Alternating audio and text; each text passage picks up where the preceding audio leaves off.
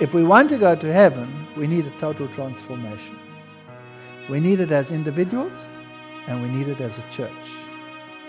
And the time has come to speak about these things, because we are told that the straight testimony will cause the shaking.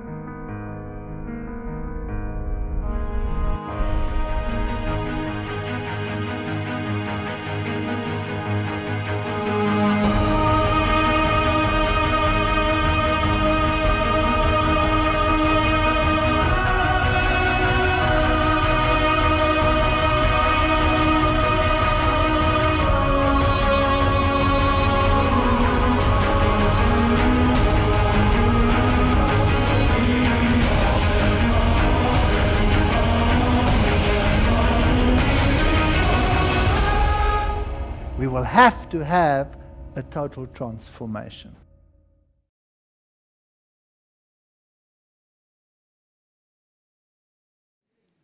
This is not a separating message in terms of the church. This is a call into the church. No matter how hard the message may be, it is a call into the church. It's not a condemnation of the church. And I'm glad that you could say that just before this lecture.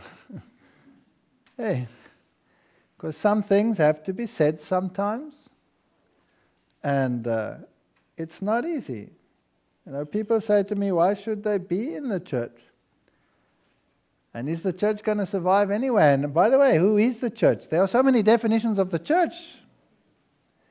Who's the church? Isn't it just those who finally just believe the truth? Is it the body that goes through? The church body? Surely not. It's going to collapse. It's going to do this. It's going to do that. Wow, there are so many of these questions out there. And we've got umpteen groups out there that say this is no longer the Seventh-day Adventist church body is no longer the church. That's not the church. So we had to look at this issue and address it faithfully and see what the Word of God has to say and see what typology has to say and see if we can fit it together. This is probably the hardest of them all to give, this one.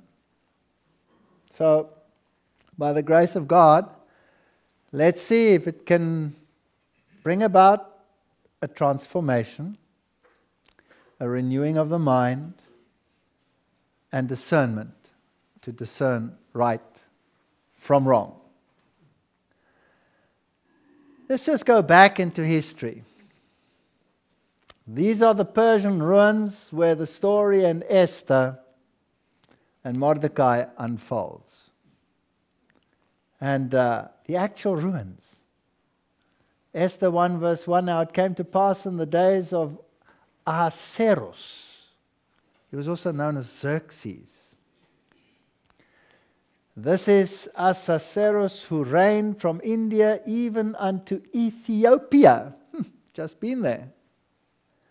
Over 127 provinces. This was a mighty kingdom. It's enormous. That in those days when the king Ahasuerus sat on the throne of his kingdom, which was in Shushan, the palace. There are some of the ruins of Shushan where many of the exiled Jews settled. So this is in the time of the banishment. He's also known as Xerxes, and it's fascinating. This is the one who fulfilled the Bible prophecy regarding the total destruction of Babylon. Cyrus conquered Babylon in the year 539, but he didn't destroy the city. And Isaiah said it would be destroyed, totally destroyed. And this was left to this king who destroyed the city 59 years later in 480 BC. So this is a king who serves a typological role. Is there another king who will come and destroy Babylon? There's another king that will come. So even the pagan kings can be used in type. Isaiah 13 verse 19, in Babylon the glory of the kingdoms, the beauty of the Chaldees excellently shall be as when God overthrew Sodom and Gomorrah. It shall never be inhabited, neither shall it be dwelt in from generation to generation, neither shall the Arabian pitch the tent there, neither shall the shepherds make their fold there. This is the king who destroyed Babylon. And he's a type of another king who will come with glory and great power and destroy Babylon. I took these pictures in the museum in London. The king gave a great feast and then wanted to show off his queen. But the queen, Vashti, refused to come out of at the king's commandment by his chamberlains.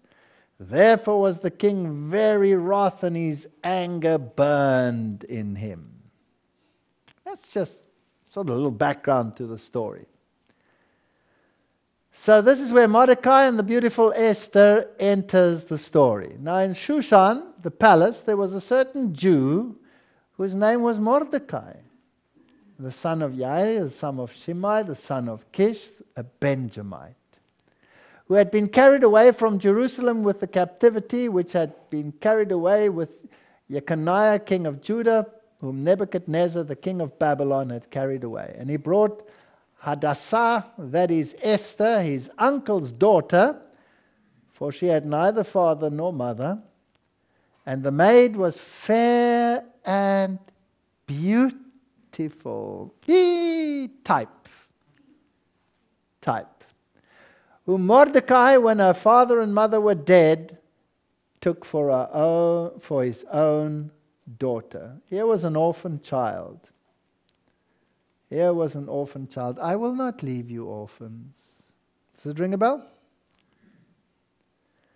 A cuneiform tablet now in the Berlin Museum mentions a high state official by the name of Mardukah, the Babylonian transliteration of Mordecai. Isn't that interesting? Who, with the title of, whatever that is, served as an influential counselor at the court of Shushan in the time of Xerxes. That's the king.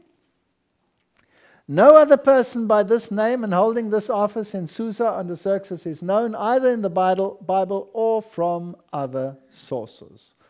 This comes from the Bible commentary. And the king loved Esther above all the women. And she obtained grace and favor in his sight. Do you hear gospel sounds here? More than all the virgins. Do you hear gospel sounds? So that he set the royal crown upon her head. Do you hear gospel sounds? Oh, this is nice. And made her queen instead of Vashti. And in those days, while Mordecai sat in the king's gate. Now, what does the gate stand for? It was the court. It was judgment. So when you read about a gate in the Bible, judgment. Judgment. Two of the king's chamberlains, Bigtan and Teresh, so he was in judgment. The judge hears many things. Of those which kept the door were wrath and sought to lay hand on the king Ahasuerus. And the thing was known to Mordecai, who told it unto Esther the queen, and Esther certified the king thereof in Mordecai's name. So here, he actually saved this king's life, and the king chronicled it, and wrote it down, and then forgot about it. And that would serve for something that would happen later. Now, we're not going to do the whole story. We're just going to concentrate on some of the aspects that have to deal with the typology of the end-time church.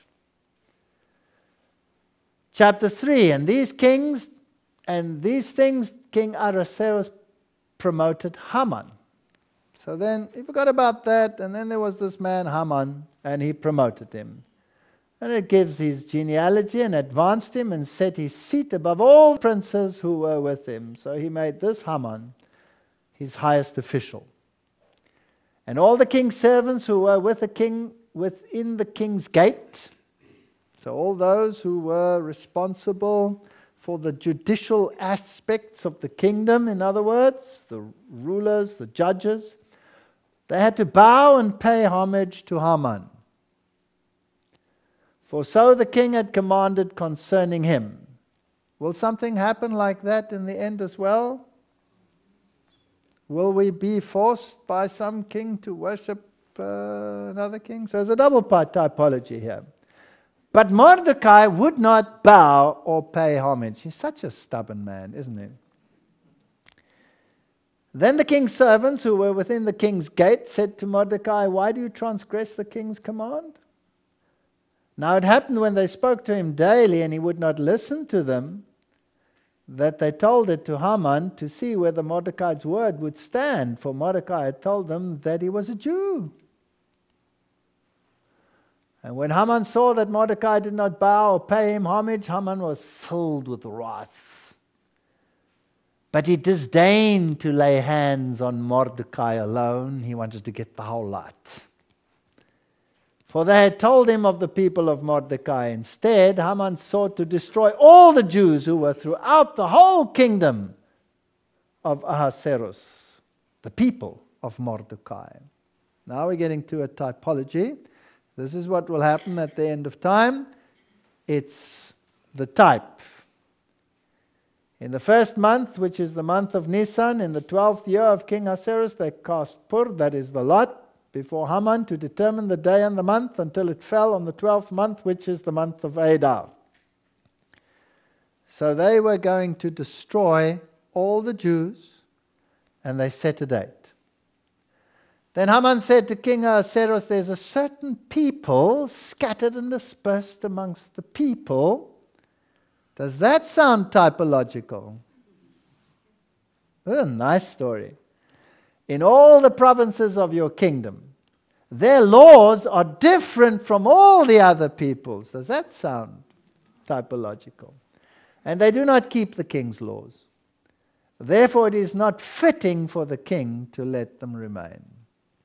Kill them. "If it pleases the king, let a decree be written that they be destroyed, and I will pay 10,000 talents of silver into the hands of those who do the work to bring it into the king's treasuries."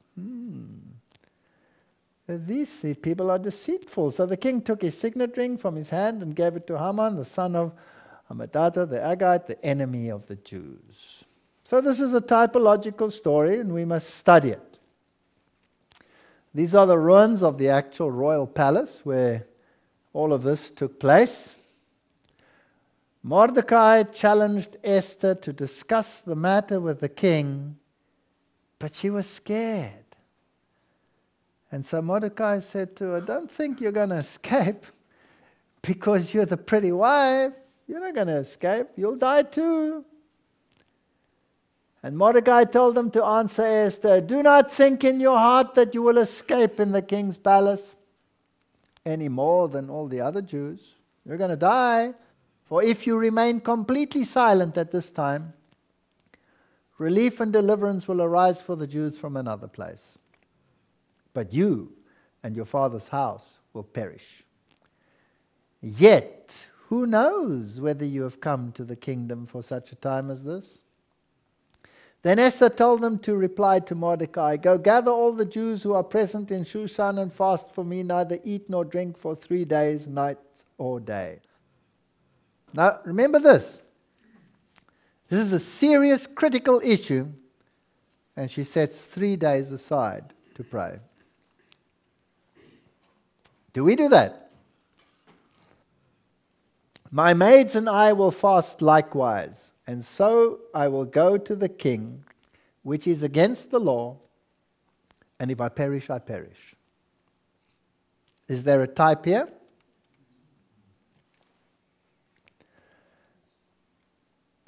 I'm also living in transgression to God's law. This is actually the typology of grace. Remember, this king is the one who destroyed Babylon. There's another king who is coming to destroy Babylon. He has this double role here. So it was when the king saw Queen Esther standing in the court that she found favor in his sight. Oh, it's a nice verse. And the king held out to Esther the golden scepter that was in his hand. And then Esther went near and touched the top of the scepter. So when Ahasuerus reverses the decree, judgment came on Haman's head, and a counter-decree was issued by the king. And many non-Jews were converted during the crisis and took their stand with the Jews. That's what happened. So there was a death decree, and the king reverses the death decree. Will there be another king in the future when there is a death decree who will reverse the death decree? And his bride, when she comes to him, if I perish, my only hope is you. Will he hold out the scepter to her, yes or no? And in every province, in every city, wheresoever the king's command and his decree came, the Jews had joy and gladness, a feast and a good day. And many of the people of the land became Jews, for the fear of the Jews fell upon them. Probation for the world closes before or after the probation for the church? After. So there's time for a loud cry for the outpouring of the latter rain and a conversion of many of the people. I like it. I like it. So type is going to meet antitype, the mark of the beast. He was granted power to give breath to the image of the beast, that the image of the beast should both speak and cause as many as was not worship the image of the beast to be killed. He causes all, both small and great, rich and poor, free and slave, to receive a mark in their right hand or in their forehead, and that no one may buy or sell except one who has the mark, the name of the beast, or the number of his name. We know the story. That's the antitype. The decree which is to go forth against the people of God will be very similar to that issued by Ahasuerus against the Jews in the time of Esther. Satan instigated the scheme in order to rid the earth of those who preserved the knowledge of the true God, but his plots were defeated by a counterpower that reigns amongst the children of men. Type, antitype.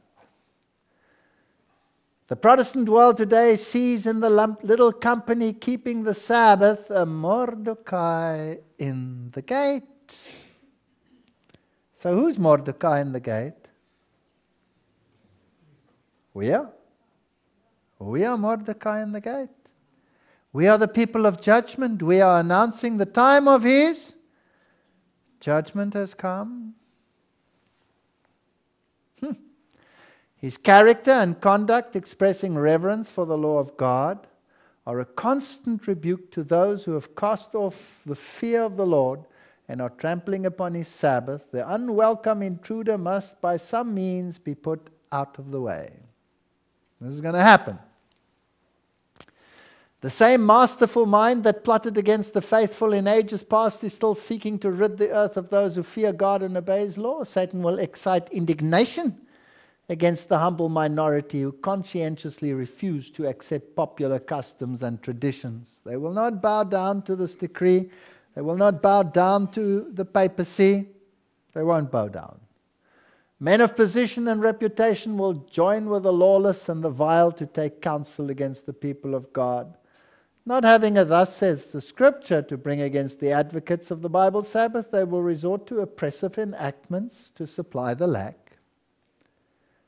Whenever a church needs the state to enforce its doctrines, it is the absolute guarantee that that church is bankrupt in terms of doctrine.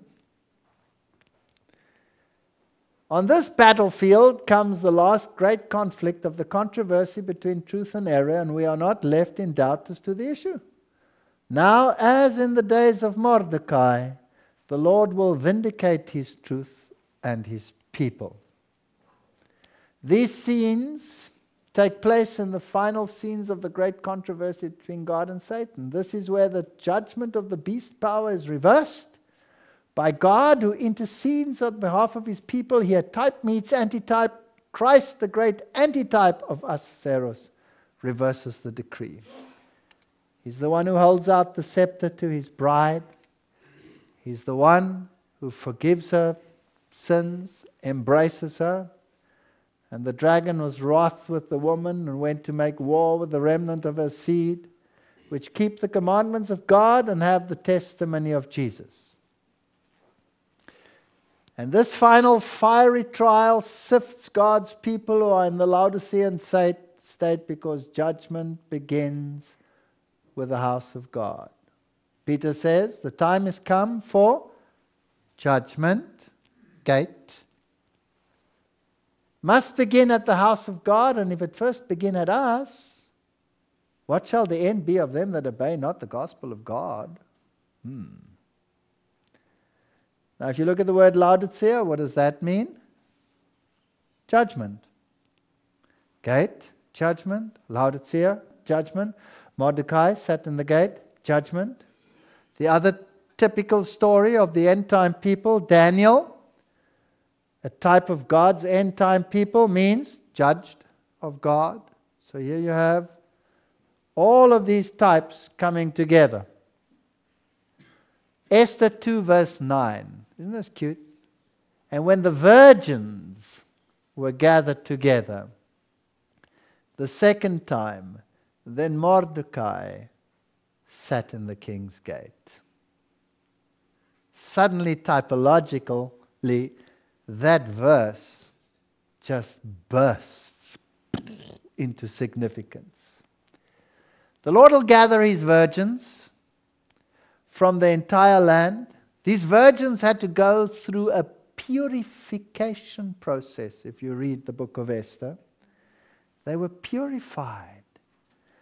And the Lord is gathering them in this judgment time, his virgins. Then Daniel requested of the king, Daniel 2:49, and he set Shadrach, Meshach, Abednego over the affairs of the province of Babylon, but Daniel sat in the gate of the king.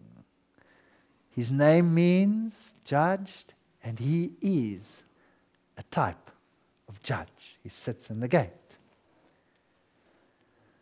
Jeremiah 36 verse 10, then read Baruch in the words of the book of Jeremiah, in the house of the Lord, in the chamber of Gemariah, the son of Shaphan the scribe, in the higher court, at the entry of the new gate of the Lord's house, in the ears of all the people. Jeremiah is also a type of the end time message, the three angels' messages. He also has it read in the gate. Ezekiel, and he put forth the form of a hand, and took me by a lock of mine head, and the Spirit lifted me up between earth and heaven, and brought me in vision of God to Jerusalem, to the door of the inner gate that looketh towards the north, where the throne of God is, where was the seat of the image of jealousy, which provoketh to jealousy. Not everything's nice in the church there. Judgment, judgment, judgment, judgment, and judgment begins with the house of God. And if it begin with us, what will the end be of them that serve not God? The Apostle John in vision heard a loud voice in heaven exclaiming, woe to the inhabitants of the earth and the sea! For the devil is come down unto you, having great wrath, because he knows that his time is short. Fearful are the scenes which call forth this exclamation from the heavenly voice. The wrath of Satan increases as his time grows short, and his work of deceit and destruction reaches its culmination in the time of trouble. God's long suffering has ended. The world has rejected His mercy, despised His love, trampled upon His law. The wicked have passed the boundary of their probation, and the Lord withdraws His protection and leaves them to the mercy of the leader they have chosen. This is the end time story. Satan will have power over those who have yielded themselves to his control. He will plunge the inhabitants of the earth into one great final trouble. As the angels of God cease to hold in check the fierce winds of human passion, all the elements of strife will be let loose. The whole world will be involved in ruin more terrible than that which came upon Jerusalem of old. In the midst of the time of trouble, trouble as has not been since there was a nation, God's chosen ones will stand unmoved. Satan with all his hosts of evil cannot destroy the weakest of God's saints. Now, how does this judgment affect God's people? And these are the questions that we want to answer. Will the church survive? The standard of judgment, as we know, is the law. But in the final issue, it's about worship. Thy throne, O God, is forever and ever. The scepter of thy kingdom is a right scepter. The only righteous king is Jesus. Is that right? And when he holds out that scepter, that's a righteous judgment. That bride will not be destroyed. If I perish, I perish. But that's my only hope. Run to Jesus. That's your only hope. Thou lovest righteousness and hatest wickedness. Therefore God, thy God, has anointed thee with the oil of gladness above thy fellows. All thy garments smell of myrrh and aloes and cassia out of the ivory palaces whereby they have made thee glad. King's daughters were amongst thy honorable women. Upon thy right hand did stand the queen in gold of Ophir. Who's this queen standing at his right hand? His bride. His bride, of which Esther was a type. Isn't typology marvelous? Hearken, O daughter, and consider and incline thy ear. Forget also thy own people and thy father's house. So shall the king greatly desire thy beauty.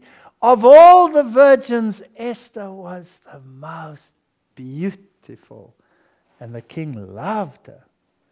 For he is thy Lord, and worship thou him. Wow, that all of these things are written in the Psalms as well. This is magnificent. The scepter shall not depart from Judah, nor a lawgiver from between his feet, until Shiloh, the Messiah, shall come. And unto him shall be the gathering of the people be. Typology. All right, let's look at this. The gathering of God's people is the theme of the return from exile. That's the type. It embraces so many aspects that it's almost impossible to separate. That's why the prophet saw wheels within wheels and the confusion. But underneath it all was the controlling hand of God. And God raised up prophets to deal with the different aspects of this exile. And although they are all linked in perfect order, they all have their different tasks and add their voice to put together the puzzle. So when we study God's people, just before the final events, we have to look at the full picture. The prophets and governors of the return from exile included the so-called minor prophets like Haggai, Amos, Joel, Jeremiah, Ezekiel, Daniel, Nehemiah. All of these together, we have to make a picture of what it was like. The prophet Jeremiah declared, Behold, the days come, says the Lord, that I will raise unto David a righteous branch, and a king shall reign and prosper, and shall execute judgment and justice in the earth. In his day Judah shall be saved, and Israel shall dwell safely, And this is his name, whereby he shall be called the Lord our righteousness. What's the issue? Worship. Worship. Therefore, behold, the days come, says the Lord, that they shall no more say, the Lord liveth, which brought us up, the children of Israel, out of the land of Egypt. But the Lord liveth, which brought up and which led the seed of the house of Israel out of the north country, and from all the countries whither I have driven them, and they shall dwell in their own land. Type, antitype. The type, children of Israel brought out of Egypt. Antitype, children of God gathered out of all the nations. This is the final event. So they will no longer just regard the type, the antitype will be the fulfillment. So the Exodus movement of Israel parallels the final Exodus of the people of God. In these movements, type must meet antitype. Jeremiah 16, verse 16.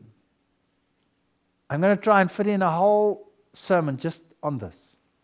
Jeremiah.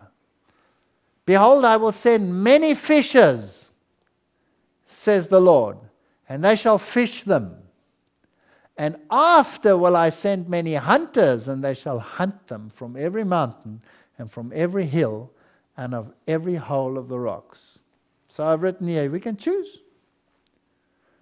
You can either be a fisher or you can be hunted. What would you like? I prefer to be a fisher of men. I want to be a fisher, Lord. I don't want to be hunted.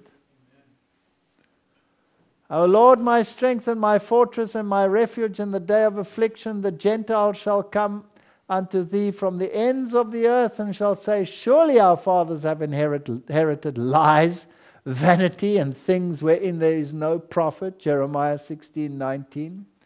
Isn't this great? This is what the world's going to see, and they're going to come in. Many were converted in Mordecai's time. And it shall come to pass in that day that the Lord shall set his hand again. What does it say there? Second time, to recover the remnant of his people. So there was a first time, and he recovered the remnant, and he brought them back home, and it's going to be the same. Which shall be left, and then he mentions Assyria and Egypt and Patrot and Cush and Elam. So this is the world picture. So the second gathering is universal. And then he will set up a sign, an ensign for the nations, and shall assemble the outcasts of Israel and gather together the dispersed of Judah from the four corners of the earth. What's the sign he will set amongst his people? Help me. The Sabbath. It's the only sign there is. The ensign, the flagship, the banner, the sign.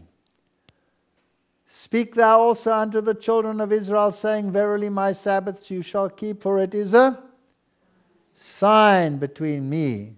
So in the final gathering, the anti-typical gathering, the Sabbath will be prominent. Just setting the stage here.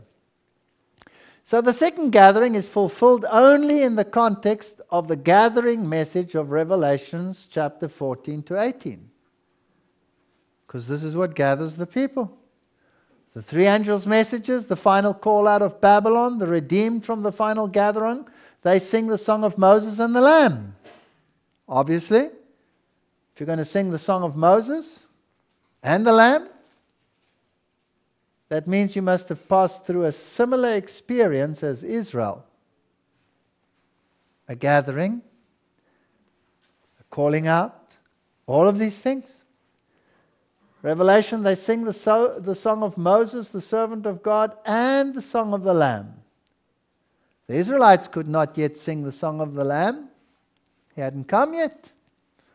But the last people sing the song of Moses and the Lamb. They have this double experience. Type meets antitype. Saying, great and marvelous are thy works, Lord God Almighty. Just and true are thy ways, thou King of saints. And I will bring you out from the people, and will gather you out of the countries wherein you are scattered, with a mighty hand and with a stretched out arm and with fury poured out. Ezekiel 20 verse 34 refers to now. So in the final conflict, God does not bypass his church. He didn't bypass Israel. But he will purify it in the fire of affliction and spew from its ranks those that have not been made righteous by his righteousness. The church is God's appointed agency for the salvation of men. It was organized for service, and its mission is to carry the gospel to the world. From the beginning, it has been God's plan that through his church shall be reflected to the world his fullness and his sufficiency. Yes, but who's the church? The members of the church, those whom he has called out of darkness into his marvelous light, are to show forth his glory. The church is the repository of the riches of the grace of Christ, and through the church will eventually be made manifest, even to the principalities and powers in heavenly places, the final and full display of the love of God. Ephesians 3:10, quoted. Okay. The Redeemer of world does not sanction experience and exercise in religious matter independent of his organized, acknowledged church. That's closer. Now it's just not some airy-fairy, wishy-washy something. This is this church. Well, Lord, how are you going to get this church to go through? Many have an idea that they are responsible to Christ alone for their light and experience, independent of his recognized followers on earth. But in the history of Saul, we've read this statement. That's not true. God uses his church. So you ask yourself the question, how can I be associated with such an imperfect church? Well, the answer is persecution will cleanse it. Prosperity multiplies a mass of professors. Adversity purges them out of the church. The time is not far distant when the test will come to every soul. The mark of the beast will be urged upon us, and those who have step by step yielded to worldly demands and conformed to worldly customs will not find it a hard matter to yield to the powers that be, rather than subject themselves to derision, insult, threatened imprisonment, and death. The contest is between the commandments of God and the commandments of men. And this is the time when the gold will be separated from the dross. When does it happen? When the mark of the beast is implemented. So we're going to sit with a mess until when? Till then. Live with it. So in spite of its condition, the church is not Babylon, although there are many Babylonians in its ranks. I'm just trying to sum it up. In the absence of persecution, they have drifted into our ranks men who appear sound in their Christianity, unquestionable, but who, if persecution should arise, would go from us. We've got all these people in the church. So when the law of God is made void, the church will be sifted by fiery trials. Not before. As the trials thicken around us, both separation and unity will be seen. We need to study these things, lest we become confused. And believe me, our people are confused. Some who are now ready to take up weapons of warfare will in times of real peril make it manifest that they have not built on the rock. They will yield to the temptation. They will go out from us. They will go. They're going to go. And the Lord has not given you a message to call the Seventh-day Adventist Babylon and to call the people of God to come out of her. All the reasons you may present cannot have weight with me on this subject, because the Lord has given me decided light that is opposed to such a message. Period. Stay in this church, yes. This is the church of God. I know the Lord loves his church. It is not to be disorganized or broken up in independent atoms. There is not the least consistency in this. There is not the least evidence that such a thing will be. I tell you, my brethren, the Lord has an organized body through whom he will work. Anyone drawing apart from the organized bodies of God commandment-keeping people, when he begins to weigh the church in his human scales and begins to pronounce judgment against them, then you may know that God is not leading him. He's on the wrong track. We've got thousands of them on our web pages. Thousands. God is not leading them.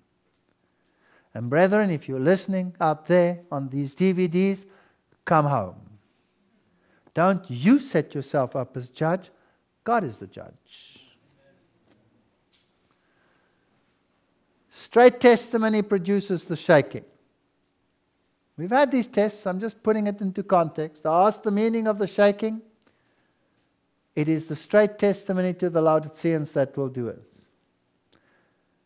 There are those among us who make confessions, as did Achan, too late to save themselves. Now's the time to make right with the Lord. Do we need an organized church? I mean, people tell me all the time, I don't need an organized church. I've so many people who tell to me, I've been from church to church to church, and I'm sick and tired of church. I'm not going to go into another church. I say, yes, you are. I don't need an organized body. They've all got mistakes. Oh, how Satan would rejoice if he could succeed in his efforts to get in amongst this people and disorganize the work at a time when thorough organization is essential and will be the greatest power to keep out spurious uprisings and to refute claims not endorsed by the Word of God.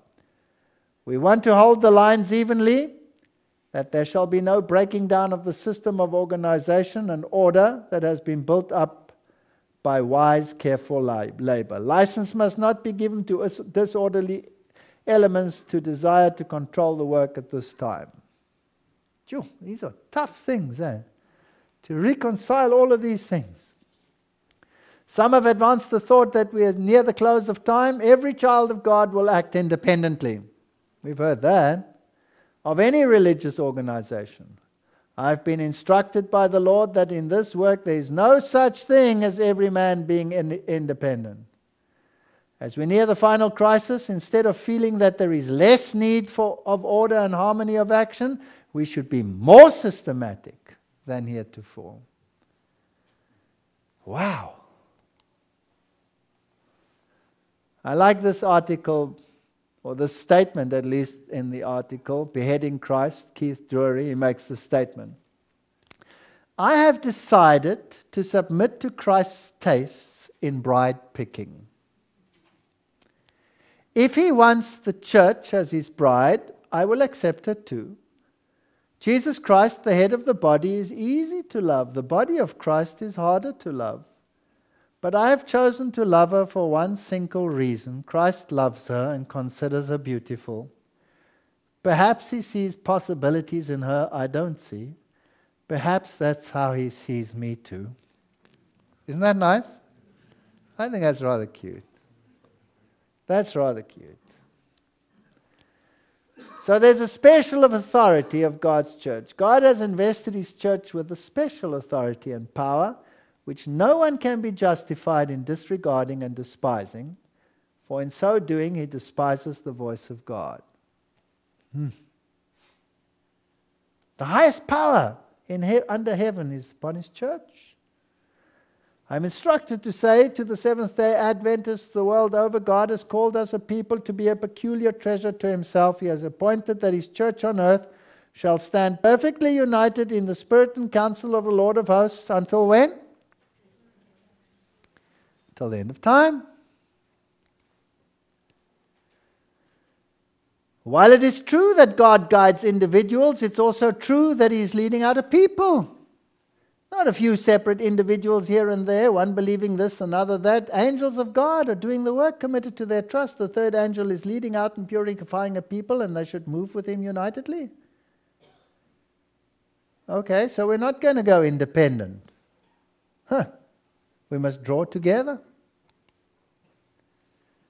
If men will not move in concert in the great and grand work for this time, there will be confusion. It is not a good sign when men refuse to unite with their brethren and prefer to act alone. But now listen carefully. On the other hand, the leaders amongst God's people are to guard against the danger of condemning the methods of individual workers who are led by the Lord to do a special work that but few are fitted to do. Let's look at both sides of the story, not just one side of the story. Okay. Let brethren in responsibility be slow to criticize the movements that are not in perfect harmony with the methods of labor. Let them never suppose that every plan should reflect their own personality. Let them not fear to trust another's methods. For by withholding their confidence from a fellow brother laborer who with humility and consecrated zeal is doing a special work in God's appointed way, they are retarding the advancements of the Lord's cause. So, this is very balanced. So how can two walk together unless they are agreed? You know to how many people I've spoken to in these meetings alone who are saying those things to me? You're all sitting here, you're asking this question. Let's try and resolve it. How is such unity possible in the light of such obvious conflict within the church? I mean, it's just blatantly obvious that some of us are sitting on two sides of the divide with a great gulf fixed in between. Wow. Our church members see that there are differences of opinion amongst the leading men, and they themselves enter into controversy regarding the subjects under dispute. Christ calls for unity. Now please note, but He does not call to unify on wrong practices. Are you heaving a sigh of relief already? I am. I am. God is not asking us to be brain dead when it comes to unity. Don't unify on wrong practices.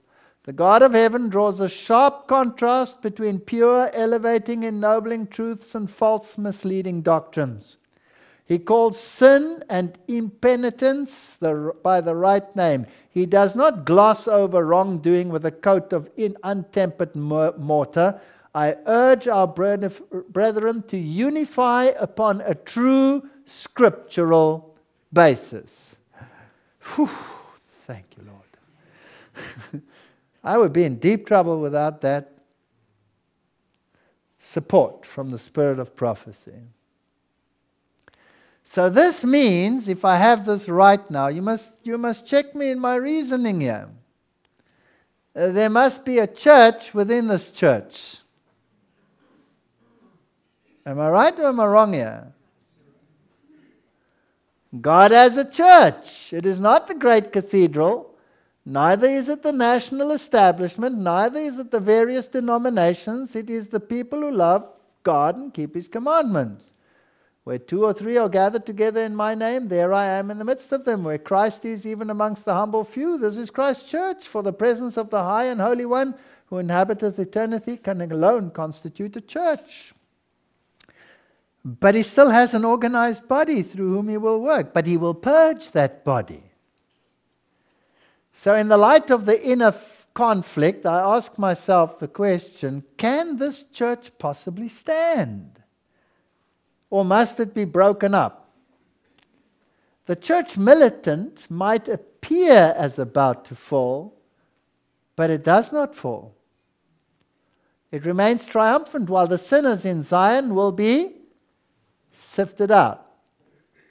The chaff separated from the precious wheat. This is a terrible ordeal, but nevertheless it must take place. None but those who have been overcoming by the blood of the Lamb and the word of their testimony will be found with the loyal and the true, without spot or stain, without guile in their mouth. We must be divested of our self-righteousness and arrayed in the righteousness of Christ. Sifting is coming.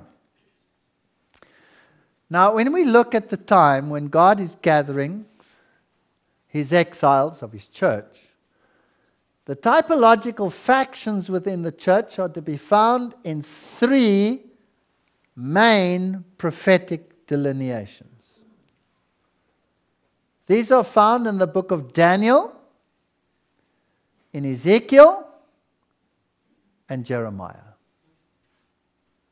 Remember, Daniel, he was a prophet among the exiles. Ezekiel, prophet amongst the exiles. Jeremiah, prophet in Jerusalem during the exile, right? With the minor prophets providing specific details. So there's Daniel, there's Ezekiel, and there's Jeremiah. This is a very hard lecture for me to put together. Really, I shuddered to think that I have to give this lecture. Daniel represents that faction that maintains a faithful relationship to God even in the face of adversity. True worship is here contrasted with false worship. The Daniel faction. I've always wondered and said, Lord, the book of Daniel is not real to me because this man doesn't put a foot wrong. It's very discouraging. All the other prophets are full of faults, right? Daniel is just, man, he's spotless. But that's how Christ sees his what? His bride. It has to be that way. The Ezekiel faction represents those that practice syncretism and have a compromised faith. You all know what syncretism means now? Worshipping God in two different ways. And the Jeremiah faction represents the political faction who, like the Pharisees in the time of Jesus, would sacrifice the truth for the sake of the structure. He's sitting in the hierarchy. He's sitting there in Jerusalem, right? He's in the top structure. Wow. Let's look at these three factions and see what we can do. And let me say that within each of these factions, it is quite possible to change sides. Everybody can join the Daniel faction. So it's not condemning. It's just stating what the prophets are saying. And we have to call a spade a spade. So let's consider the aspects of worship and integrity covered in the book of Daniel. And consider also the aspect of youth. Chapter 1. Health reform and its relation to discernment and wisdom. Would you agree that that's part of the book of Daniel? Okay. Daniel 1 verse 20, and in all matters of wisdom and understanding that the king inquired of them, he found them 10 times better than all the magicians and astrologers that were in the realm. So he found them 10 times better. Not 5 times, not 3 times, not twice, 10 times better. In the Babylonian court, Daniel was surrounded by allurements to sin, but by the help of Christ he maintained his integrity. He who cannot resist temptation with every faculty which has been placed within his reach is not registered in the books of heaven as a man. The Lord never places men in position so trying that it is beyond their power to withstand evil. Divine power is ever ready to protect and strengthen him who has been made a partaker of the divine nature. How old was Daniel? Yeah, he was about 16 years old. He was young boy. What does that say to our youth? It really says something. So, decide in your hearts to follow God. Health reform is going to play an important part in the final church. Chapter 2 shows the humility and the inclusivity of Daniel. Even when chosen as a prophet of God, the king asked him, "Are you able to make known to me the secret?" And Daniel answered in the presence of the king and said, "The secret which the king has demanded cannot the wise men, the astrologers, the magicians, the soothsayers show unto the king. But there is a God in heaven. I can tell you, no. There's a God in heaven that revealeth secrets and makes known to King Nebuchadnezzar what shall be in the latter days." He gives the honor to God. But as for me, this secret is not revealed to me for any wisdom that I have more than any other living. Verse 30. But for their sakes that shall make known the interpretation to the king, and that thou mightst know the thoughts of thy heart. Humility. So Daniel is humble and he's inclusive. Daniel was always inclusive. He did not separate himself from his brethren, not even in their guilt. He had no inclination to start a reform movement. That's important. We have sinned, Daniel 9 verse 5, and have committed iniquity and have done wickedly and have rebelled even by departing from thy precepts and from thy judgments. Verse 8, O Lord, to us belongs confusion of face, to our kings, to our princes, to our fathers, because we have sinned against thee. Verse 11, all Israel have transgressed thy law. Is he inclusive? Does he include himself? Sure. Even by departing, that they might not obey thy voice. Therefore the curse is poured upon us. And the oath that is written in the law of Moses, the servant of God, because we have sinned against him. So here's the Daniel faction. It's in the church. You'll find it in the church. Chapter 3, the book of Daniel. So besides the eschatological aspect, this chapter contrasts true and false worship. This is important. We need to know this. The role of music to confuse the senses, compromise discernment, the aspects of total trust under trial, unflinching obedience, allegiance to the true God, all of this is recorded in chapter 3. This is a most important typological story for our time.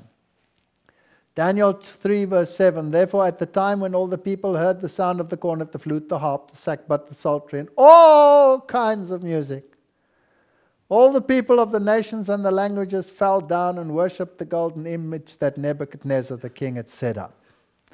Except Daniel and his friends. Well, Daniel wasn't there, but his friends didn't bow down. So Nebuchadnezzar got angry and he spoke to them.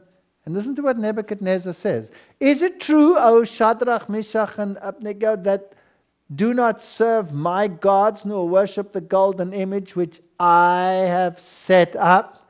Now if ye be ready, that at what time ye hear the sound of the cornet, the flute, the harp, the sackbut, the psaltery, the dulcimer, and all kinds of music, ye fall down and worship the image which I have made well. But if you worship not, you shall be cast the same hour into the midst of the burning fiery furnace.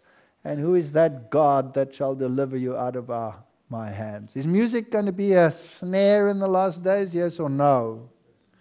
It's going to be a mega snare. And no matter how much they sing and bash the drums and all kinds of music, don't let yourself be influenced by a load of drivel. Worship God. And so the three of them answered and said to the king, O Nebuchadnezzar, we are not careful to answer thee in this matter. I've just put the New King James there to show what it really says there. We have no need to answer you in this matter. You know why? We don't have to answer you. If it be so, our God, whom we serve, is able to deliver us from the burning fiery furnace, and he will deliver us out of thy hand. But if not, be it known unto thee that we will not serve thy gods, nor worship the golden image which thou hast set up. Everybody must be like that young West Indian guy that stood outside that drum bashing corner and say, my Jesus is not in there. Young people, stand up. Don't get confused by what Baal worship wants to offer you. So in all ages, there was a Joseph, there was a David, there was a Daniel, there was a Job, there was a Jeremiah, there was a Stephen, there was a Paul, and there was a John. And they all stood in times of trial. Just because there's apostasy in the church does not give us an excuse to be apostate in the church. So that's the Daniel faction. Consider the circumstances of the Jewish nations when the prophecies of Daniel were given. The Israelites were in captivity. The temple had been destroyed. The religion had centered in the ceremonies of the sacrificial system. They had made the outward form all important, while they had lost their spirit of true worship. The issue is worship, not works. I worship God by obedience. I don't get brownie points for my obedience. Their services were corrupted with the traditions and practices of heathenism. Ours too. In the performance of the sacrificial rites, they did not look beyond the shadow of the substance. The outward glory was removed, that the spiritual might be revealed. God stripped it. In chapters 4, 5, and 6 of the book of Daniel, we get insights into God's dealings with the powers of earth, His patience, His justice, and how we should relate to the rulers and the authorities. In chapters 7 to 12 are the prophetic chapters which provide the eschatological insights for God's people to the end of time.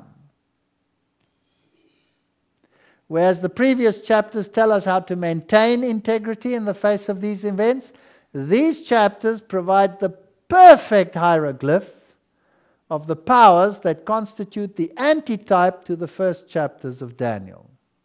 So we have the little horn power of Daniel chapter 7, what we should believe in the last days, and to marginalize them is to do so at the peril of one's life. This is very important stuff here. Book of Daniel gives us the total picture not only of the attitude, the actions in face of great trial, but also the belief system of the true believers in the church. Deuteronomy 29:29, the secret things belong unto the Lord our God, but those things which are revealed belong unto us and to our children forever, that we may do all the words of this law. If these things have been revealed in the book of Daniel, if we discard them today for expediency, we do so at the peril of our life. So there's a perfect hieroglyph of God's people in the end-time church. Daniel faction. Same church. Ezekiel faction.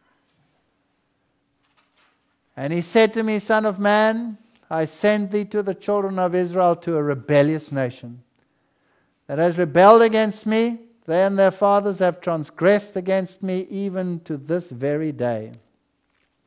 They are impudent children and stiff-hearted. I do send thee unto them. Thou shalt say unto them, Thus says the Lord God, whether they hear or whether they will forbear. For they are a rebellious house, yet shall know that there has been a prophet amongst them. Ezekiel has a totally different message. He's a compatriot. He lives in the same time. He's speaking to the same church. So now we look at this faction. When I say unto the wicked, you shall surely die, and thou givest him not warning, nor speakest to warn the wicked from his wicked way to save his life, the same wicked man shall die in his iniquity, but his blood I will require at thine hand. Do we have to speak, yes or no? Time has come to speak. Chapter 5, Ezekiel is shown that only a remnant of a remnant will remain. This church is going to be terribly shaken. We need to pray. Thou shalt burn with fire a third part in the midst of the city when the days of the siege are fulfilled. And thou shalt take a third part and smite about it with a knife, and a third part thou shalt scatter in the wind, and I will draw out a sword after that. Thou shalt take thereof a few in number, and bind them in thy skirts. Wow. Third gone, and a few in number. Then take of them again and cast them into the midst of the fire. And burn them in the fire, for thereof shall a fire come forth into all the house of Israel. Jacob's trouble of the remnant. Ezekiel 7:16. But they that escape of them shall escape, and shall be in the mountains like doves of the valley, all of them mourning, every one for his iniquity. For whose iniquity? Jacob's trouble. We have to look in here. We have to look in here. Why would God have such harsh judgments? Number one, disobedience. Therefore, thus says the Lord God, because you multiplied more than the nations that are around about you, and have not walked in my statutes, neither have kept my judgments, neither have done according to the judgments of the nations that are around about you. They're disobedient. Blatant disobedience to God in our church is rampant. Idolatry. Ezekiel 6 verse 4. And your altars shall be desolate, and your images shall be broken, and I will cast down your slain men before your idols. We've got idolatry in the church. Terrible idolatry. Ezekiel 7 verse 26. They rejected the prophets. Mischief shall come upon mischief, and rumor shall be upon rumor. Then shall they seek a vision of the prophet. But the law shall perish from the priest, and the counsel from the ancients. When the trouble strikes, they will say, where's the prophet? Too late. Too late. Wake up now. The condition of the leadership. Ezekiel 8 verse 1. And it came to pass in the 6th year, and the 6th month, and the 5th day of the month, as I sat in my house, and the elders of Judah sat before me, that the hand of the Lord God fell there on me, and I beheld, and lo, a likeness of the appearance of fire. And from the appearance of his loins even downward fire, and from his loins even upwards as the appearance of brightness, as the color of amber. Then he said unto me, Son of man, lift up thine eyes. Now the way towards the north, so I lifted my eyes, and the way towards the north, and behold, northward at the gate of the altar, the image of jealousy in the entry. So jealousy amongst groups, says Ellen White. There's the quote. Warning has been given me that the publishing house from the Pacific Coast should not, in thought, word, or deed, depreciate the office at Battle Creek. Neither should the publishing house at Battle Creek look with envy and jealousy upon the instrumentalities of the Lord as established upon the Pacific Coast. So if the Lord produces different organizations, the one mustn't think it can lord it over the other. It's what leadership does these days.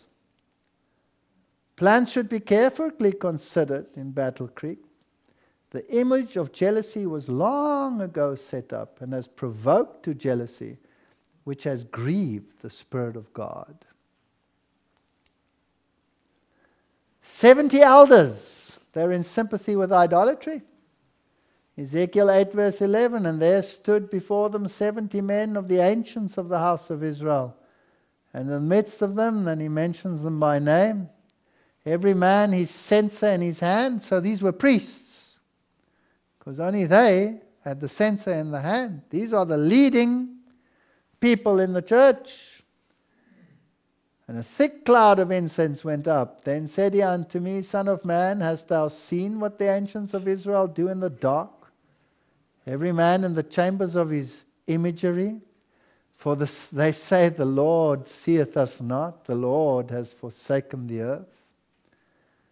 And then brought me to the door of the gate of the Lord's house, which was towards the north, and behold, there sat women weeping for Tammuz. We've got church members that are more in sympathy with Rome than they are with Daniel. And he brought me into the inner court of the Lord's house, and behold, the door of the temple of the Lord between the porch and the altar were about 25 men. This is a fascinating text. There were about 25 men with their backs towards the temple of the Lord and their faces towards the east, and they worshipped the sun towards the east. I wonder whether it's coincidence that the executive committee of the Seventh-day Adventist Church consists of about 25 men. Now, I'm not saying that those individuals are these individuals. I'm just saying that the typology fits the leadership picture very precisely. And they worship the sun towards the east. They're in sympathy with Rome.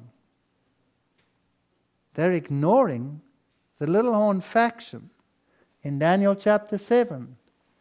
So do we have an antitypical equivalent? Do we have leadership in sympathy with Rome in our church, yes or no? If you've read any of my answers to some of the critics, which I never ever wanted to get out, you'll know that we have leadership in sympathy with Rome. You'll know that we have magazines that say, Rome has changed. You will know that there are leaders in sympathy with Rome. I was in Europe. I have so many stories. And I received a phone call in the middle of the night, 2 o'clock in the morning. I'm supposed to give a lecture the next day. And the man tells me, I see the title of your lecture, and you will not speak on the papacy as the Antichrist. You may speak on science and evolution, but you may not speak on that topic. And I said, why not? And he says, because that's antiquated doctrine. I say, so you don't believe that the papacy is the Antichrist? He says, no, that's antiquated doctrine. I said, but the spirit of prophecy says so. So you don't believe the spirit of prophecy that was written for the previous century?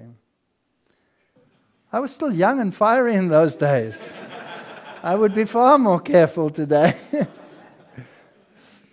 And I said, when I was baptized, I made several vows. We were asked several things. One of them is, do you believe in the spirit of prophecy? And I said, yes, and I was baptized. You've just said no. So you, in my eyes, do not qualify as an authority over me. Goodbye. And I put the phone down. And I went back to bed.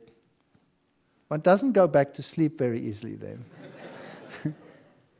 And about 5 minutes later, phone rings again. And it's a president. And he phones me. He was a little gentler. And he begged me not to say these things. And he was diplomatic. And he said, if I can find it within my heart not to say these things, then I mustn't say these things. And he will leave it up to me, but please consider this. So he must have got a blast from the other guy. And then that night I didn't sleep, I wrestled. And true to fashion, I went and gave my lecture in spite of them. And all hell broke loose. And I thought I'd really blown it. Half the audience booed. These are Adventists, right? Rejected it, screamed at me as troublemaker and this and that. Most of them walked out. And afterwards I was sitting there in the back, packing my slides, feeling very sorry for myself. And I'd prayed, and God said, go ahead, do that, and I did it. And then a delegation came towards me, and I thought, oh no. It was about, I can't remember exactly how much, but it must have been close to 10 ministers, pastors, came behind the curtain onto the stage. And I thought, now this is the end of me.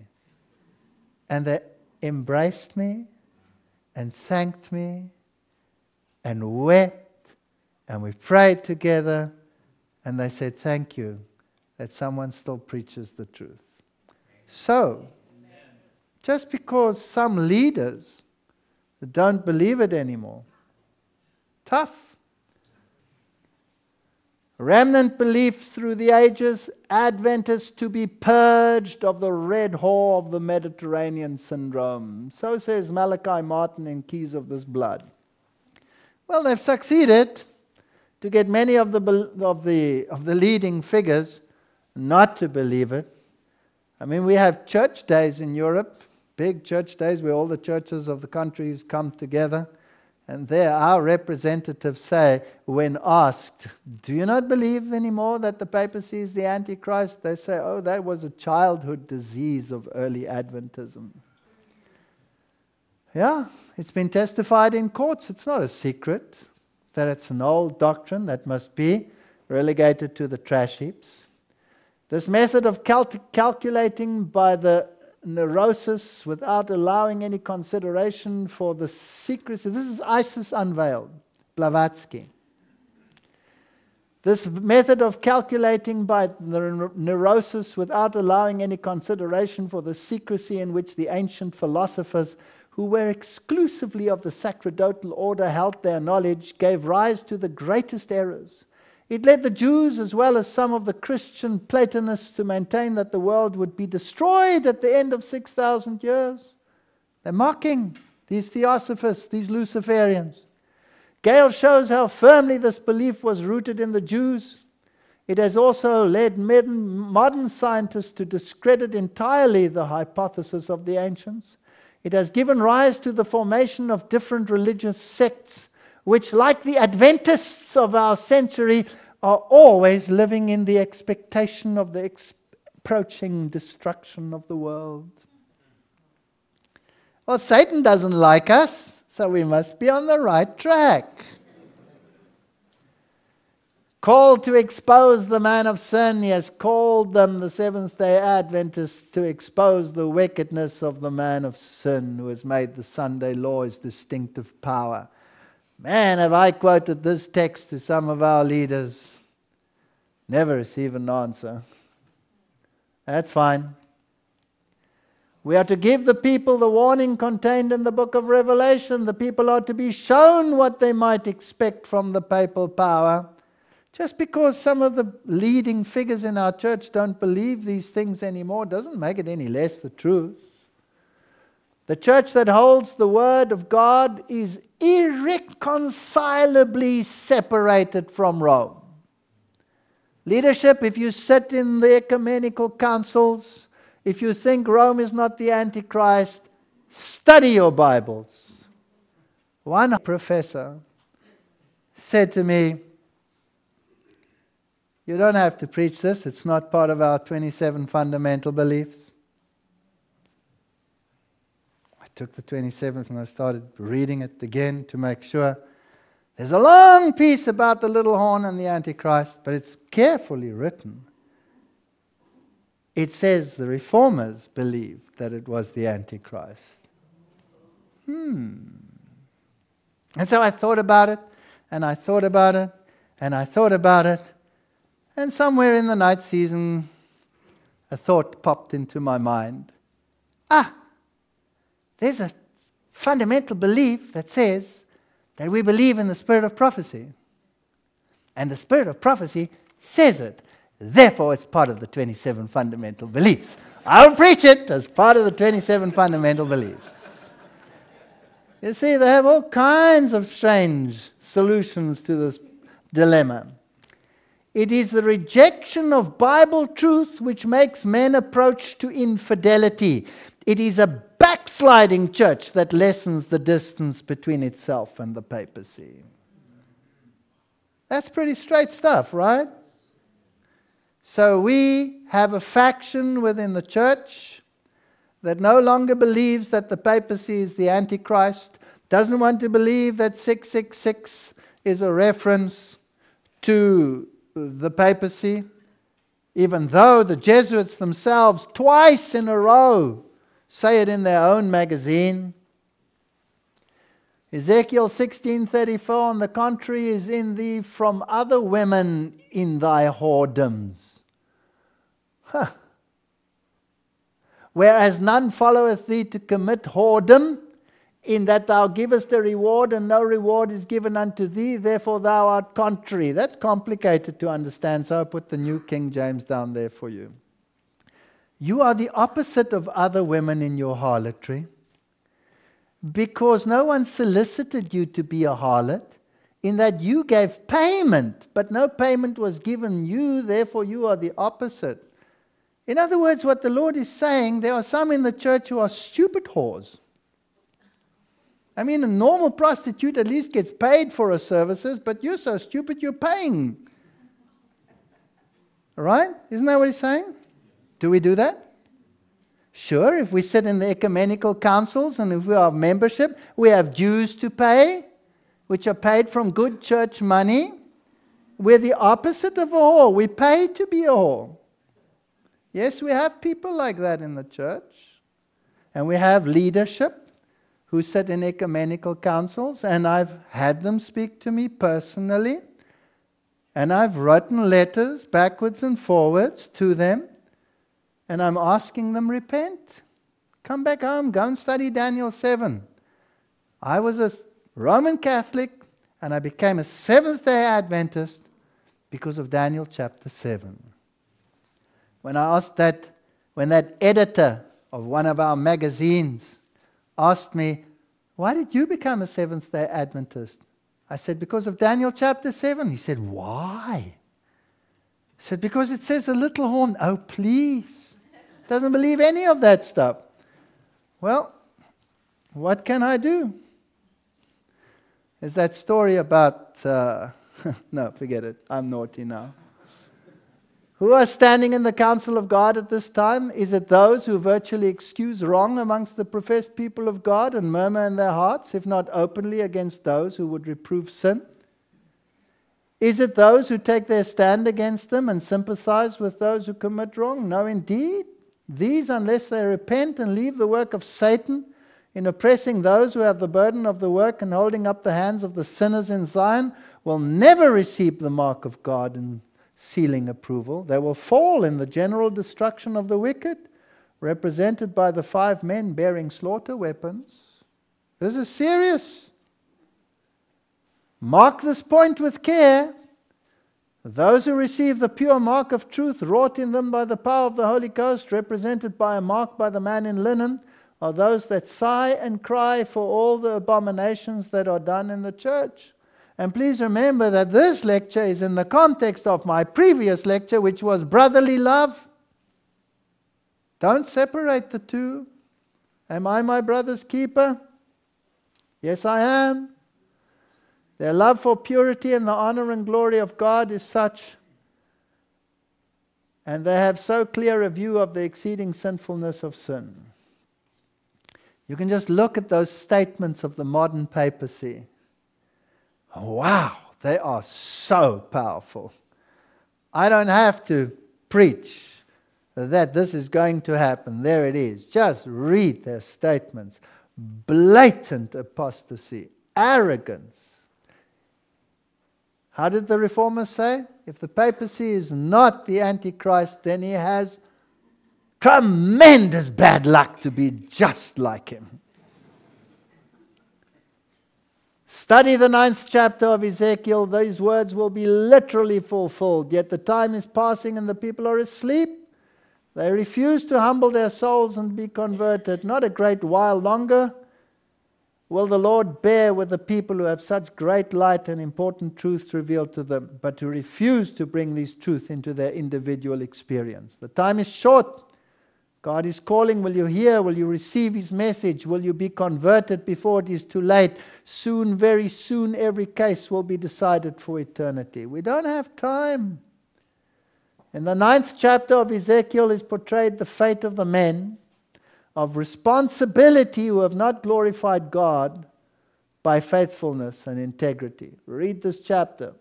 Note especially verses 4 to 6. Quote it. At the appointed time, the Lord God of Israel will do His work most thoroughly. Ellen White says, study these chapters. Let's read these verses. And the Lord said unto him, Go through the midst of the city, through the midst of Jerusalem, set a mark upon the forehead of the men that sigh and cry for all the abomination that be done in the midst thereof. We must feel the problems in the church. And to the others he said in mine hearing, Go ye after him through the city and smite. Let not your eyes spare, neither have ye pity. Slay old, young, maids, little children, women, but come not near any man upon whom is the mark, and begin at my sanctuary. Then they began at the ancient men who were before the house. Whew, this is scary stuff. Review and herald, but the general slaughter of all those who do not thus see the wide contrast between sin and righteousness, and do not feel as those do who stand in the council of God and receive the mark, is described in the order of the 5 men with the slaughter weapons. Go, let not your eyes spare. Begin at my sanctuary. Upon us as ministers, God has placed the burden of solemn responsibility. Realizing that we are chosen watchmen, we should have constant concern and forethought in regard to the state of the church.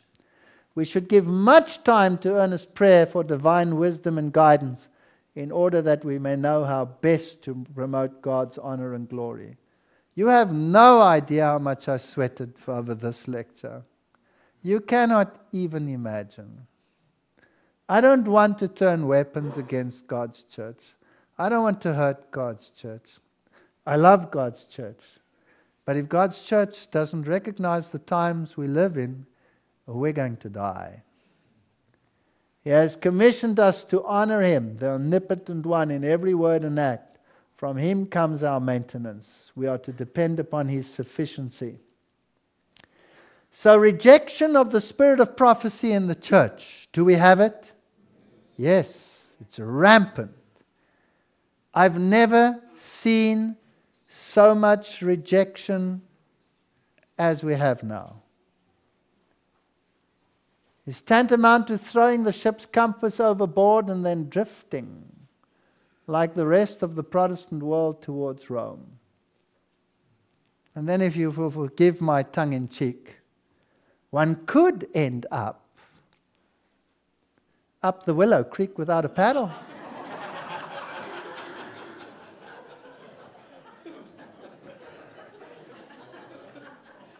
And if not, we could be purposefully driven on a saddleback to nowhere. Is it happening? Do we have Ellen White or Rick Warren in the church? Our colleges teach Willow Creek theology. We send hundreds of ministers to be trained. Oh, for that word, that faithful word from the president of the General Conference, who said we do not need the training from the mega churches with their questionable theology. What a sigh of relief. That made me fall right off my chair. Yes, I'm afraid we are up the Willow Creek without a paddle. I've sat in many a Willow Creek sermon. They've got everything. Contemplative prayer. I've given those lectures. Look at those lectures. The Jesuits and the Counter-Reformation. Willow Creek is in there. Their theology is there. I'm not going to repeat their theology. And what do they dish up to God's people in the Seventh-day Adventist church but emotional drivel? Excuse me, but that's what it is. In our colleges in Europe, if you don't take that course, they discriminate against you like you cannot believe. I had busloads of students come and weep because they have to take Willow Creek theology. Throw it out. Popular revivals are too often carried by appeals to the imagination. All those Willow Creek sermons, they take one little text and they begin with grandpa and they end with who knows where. And if every eye is not weeping and the tissues running, then the sermon was not successful, and you come out there emotionally drained and you have absolutely no knowledge whatsoever except emotion. We don't need that kind of sermonology in the church. The times are serious.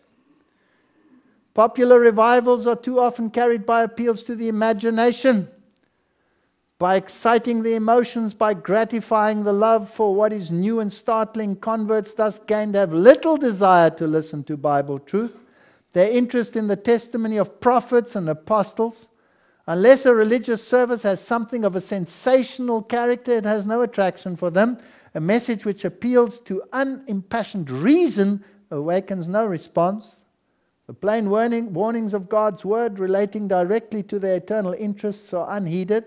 That's what Willow Creek does. We had whole churches leave the Seventh-day Adventist church because they go into boom, bam, bash theology. It's unbelievable. If truth is sacrificed, we end up with a new spirituality. We start embracing spiritual formation, contemplative prayer. We have leading figures in the churches writing books on contemplative prayer. We have our universities bringing in these things.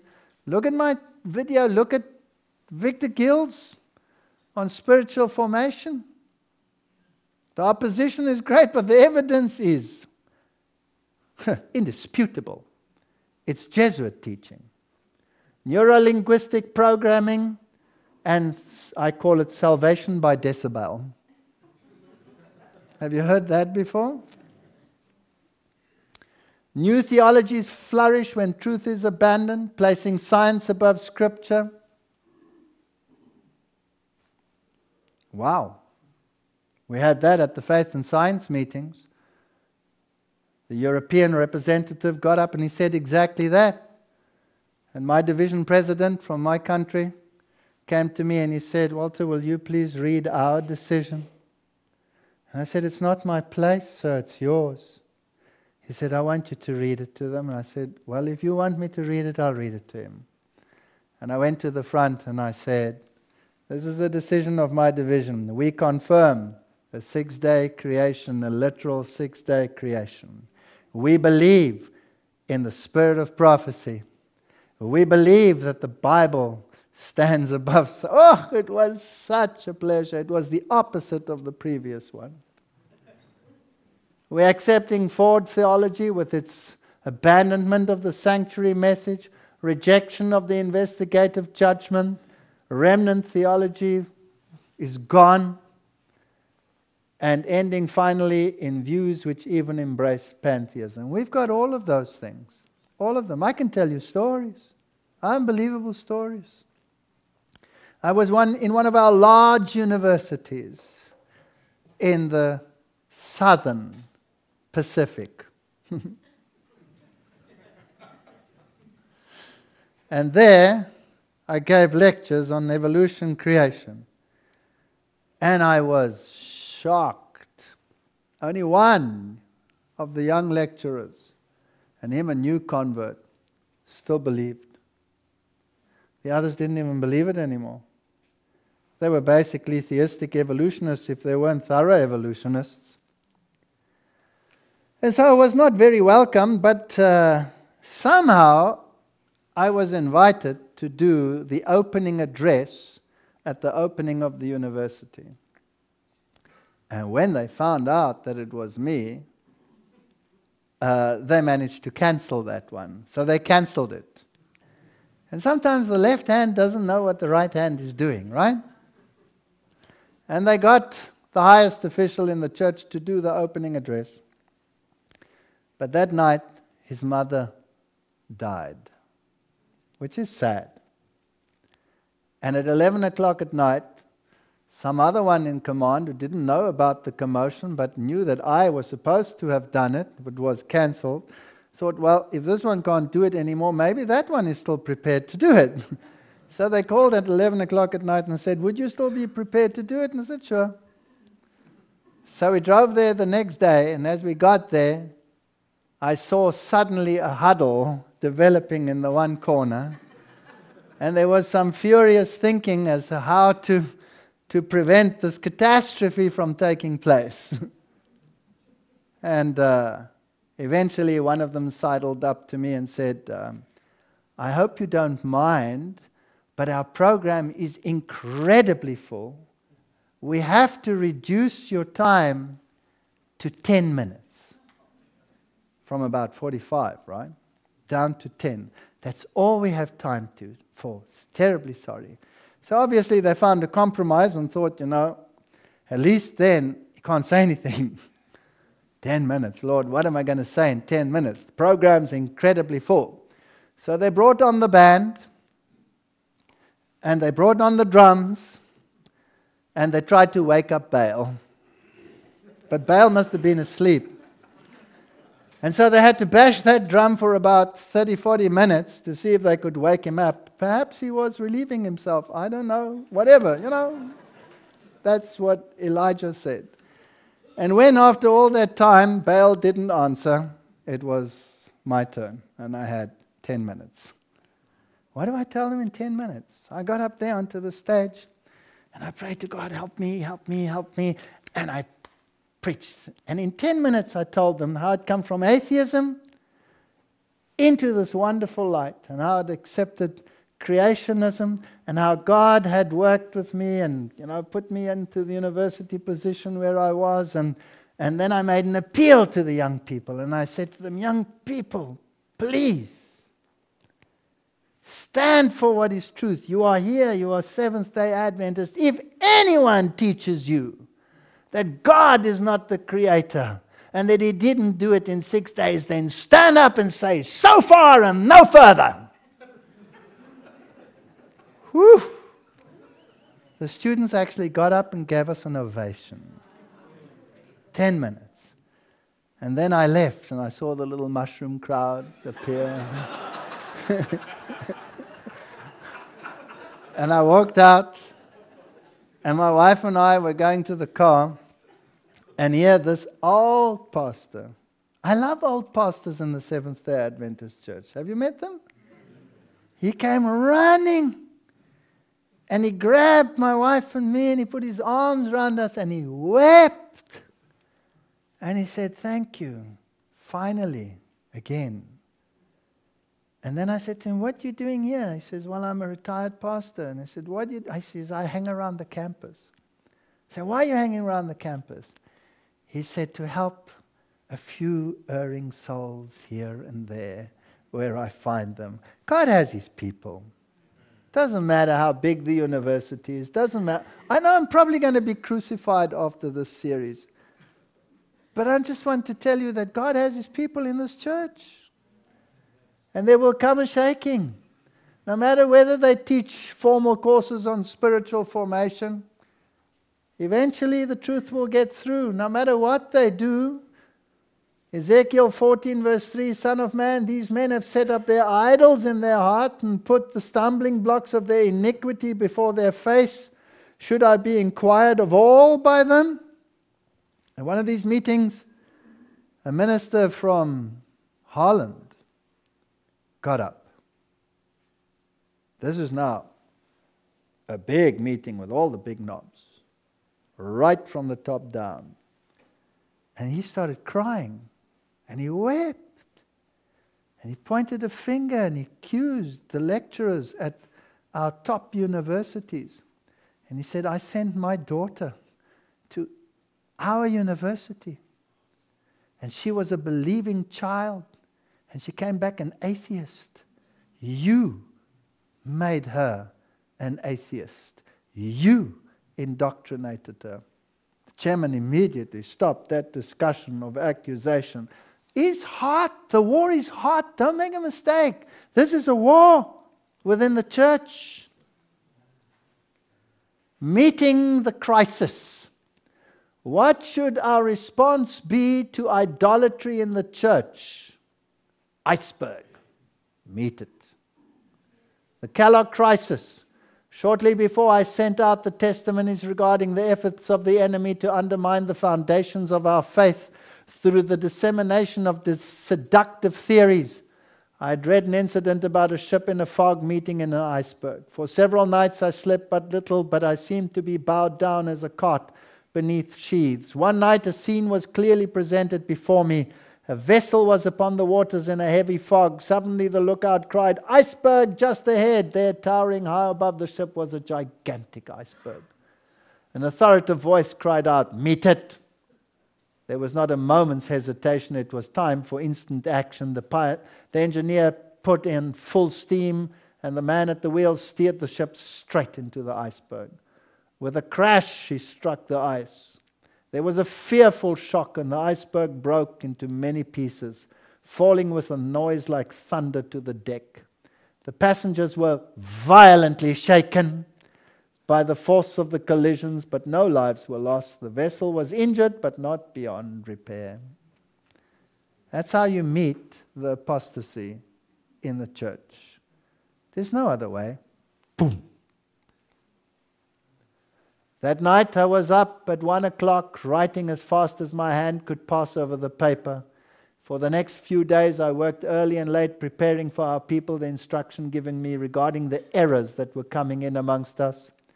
I've been hoping there would be a thorough reformation, and that the principles for which we fought in the early days and which we were brought out in the power of the Holy Spirit would be maintained.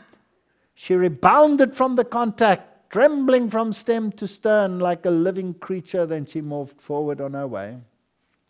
Well, I knew the meaning of this representation. I had my orders. I heard the words like the voice from a captain. Meet it. I knew what my duty was, and that there was not a moment to lose. The time for decided action had come. I must without delay obey the command. Meet it. We have to start meeting apostasy in the church. Meet it. Meet it. But do it with brotherly love. The sinners in Zion will be sifted out. The chaff separated from the precious wheat. We must be divested of our self-righteousness and arrayed in the righteousness of Christ. We must be sanctified through obedience to the truth. And they abandoned their position and they joined the ranks of the opposition.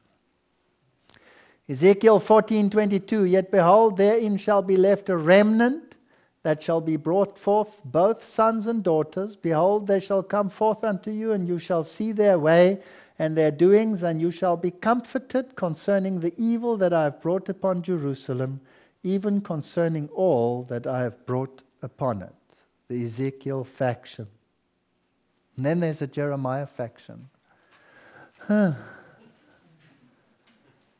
leaders in Jerusalem were ruling subject to the approval of the kings of Babylon. Is that right? They were lackeys who had appointed them. Jeremiah was ostracized by the leaders in Jerusalem. He was beaten, placed in stocks, lowered into cisterns, and banned from speaking. I wonder what that feels like. Jeremiah proclaimed, has a nation changed their gods which are not gods? But my people have changed their glory for that which does not profit. Please remember there are all of these factions in the church, right? Be astonished, O ye heavens, at this, and be horribly afraid. Be ye very desolate, says the Lord, for my people have committed two evils. They have forsaken me, the fountain of living waters, and have hewed them out cisterns, broken cisterns that can hold no water. So there's a new gospel flowing around. Thus says the Lord, stand ye in the ways and see and ask for the old paths. Let's get back to the ancient Adventist truth. Where is the good way? Walk therein, and you shall find rest for your souls. But they said, we will not walk therein. It's going to be. That's the antitype. We'll have to do that. Don't be surprised. Also, I said watchmen over you, saying, hearken to the sound of the trumpet. But they said, we will not hearken. There are watchmen in this church. They are preaching. You can choose what you want to listen to. Well, let's not let it come to this. The harvest is past, the summer is ended, and we are not saved. I wouldn't like that to happen to anyone. Do we have a spirit of popery in the church? That night I dreamed that I was in Battle Creek, looking out from the side glass at the door, and saw a company marching up to the house, 2 and 2. They looked stern and determined. I knew them well and turned to open the parlor door to receive them. I knew them well, but thought I would look again. The scene was changed. The company were now presented the appearance of a Catholic procession. One bore in his hand a cross, another a reed, and as they approached, the reed is, of course, a measure of judgment. So these people were coming to judge God's people. And as they approached, the one carrying the reed made a circle around the house, saying, "This house is proscribed, the goods must be confiscated, they have spoken against our holy order." Terror seized me, and I ran through the house out of the north door and found myself in the midst of a company, some of whom I knew, but I dared not speak a word to them for fear of being betrayed. I tried to seek a retired spot where I might weep and pray without meeting eager, inquisitive eyes. Wherever I turned, I repeated frequently, "If I could only understand this, if they will tell me what I have said or what I have done." I wept and prayed much as I saw our goods confiscated. I tried to read sympathy or pity for me in the looks of those around me, and marked the countenances of several whom I thought would speak to me and comfort me. If they did not fear that they would be observed by others, I made no attempt to escape from the crowd, but seeing that I was watched, I concealed my intentions. I commenced weeping aloud, saying, "If they would only tell me what I have done or what I have said." My husband, who was sleeping in bed in the same room, heard me weeping aloud and awoke me. My pillow was wet with tears, and a sad depression of spirit was upon me. Well, let's read some more testimonies. A strange thing has come into our churches. Men who are placed in positions of responsibility that they may be wise helpers to their fellow workers have come to suppose that they were set as kings and rulers in the churches. To say to one brother, "Do this," to another, "Do that," and do another, and to another, "Be sure to labor in such and such a way." I've received these phone calls all the time. There have been places where the workers have been told that if they did not follow the instructions of these men of responsibility, their pay from conference would be withheld. One of the pastors, and forget it, his church invited me. His church invited me. The highest authority in that country wrote to him, "This man is not welcome, he may not come." It's me. The church wrote back, "Why?" They wrote back, "None of your business." They wrote back, "Double standards. The man is an ordained minister in one region of the world, and here he's not a Seventh-day Adventist worth his salt. We want to know why. Why the double standard? Next letter, if you continue to ask, you will be fired." What a brave pastor. He wrote back, "Your address is to the wrong party, sir. The church board asked, not me. Please fire them, not me." Next letter, "You're fired." I've experienced it. I've seen it in the world. "Woe be unto pastors that destroy and scatter sheep of my pastor, says the Lord." Jeremiah 23:1. In his labors, each worker is to look to God. We are to labor as men and women who have a living connection with God. We are to learn how to meet people where they are. Let not such conditions exist as we found in some places when we returned to America, in which individual church members, instead of realizing their responsibility, looked to men for guidance, and men to whom had been committed sacred and holy trusts in carrying forward the work of God failed to understand the value of personal responsibility and took upon themselves the work of ordering and dictating what their brethren should do or should not do. These are things that God will not allow in His work. Pretty strong words. Fortunately, it's not me speaking. Review and Herald, Spirit of Prophecy. He will put His burdens upon His burden bearers. Every individual soul has a responsibility for God and is not to be arbitrarily instructed by men as to what he shall do, what he shall say, and where he shall go. Did I have the right to say to that second in command, "I will not listen to you"? I think so. We are not to put confidence in the counsel of men and assent to all that they say, unless we have evidence that they are under the influence of the Spirit of God. Yes, we can listen to the advice of people that are actuated by the Spirit of God. And sometimes, even if you're convicted to say something, there might be good reasons why God says, not now or not at all. So, I really wrestled before I gave this lecture. All should be careful about presenting new views of Scripture. So let me give a balance. I don't only want to knock one side.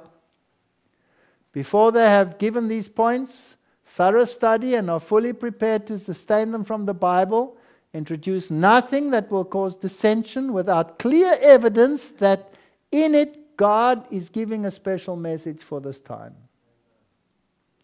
I have to be very careful. Beware of rejecting that which is truth. The greater danger which our people have been that of depending upon men and making flesh their own. Those who have not been in the habit of searching the Bible for themselves or weighing evidence have confidence in the leading men and accept the decisions they make, and thus many will reject the very messages God sends to His people if these leading brethren do not accept them. Weigh the evidence for yourself. Check it out yourself.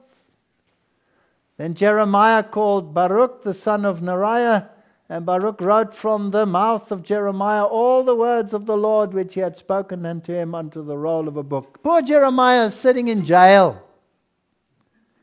And Baruch comes and says, have you got a DVD? And Jeremiah says, yes, I just recorded one. Here's the DVD. Go and play it in the courts. So Baruch goes to play Jeremiah's DVD. Jeremiah commanded Baruch, saying, I'm shut up. I cannot go into the house of the Lord. Therefore go you and please replay my DVD, which I have just recorded, and the words of the Lord in the ears of the people, the Lord upon the fasting days, and also thou shalt read them in the ears of all Judah that come out of their cities.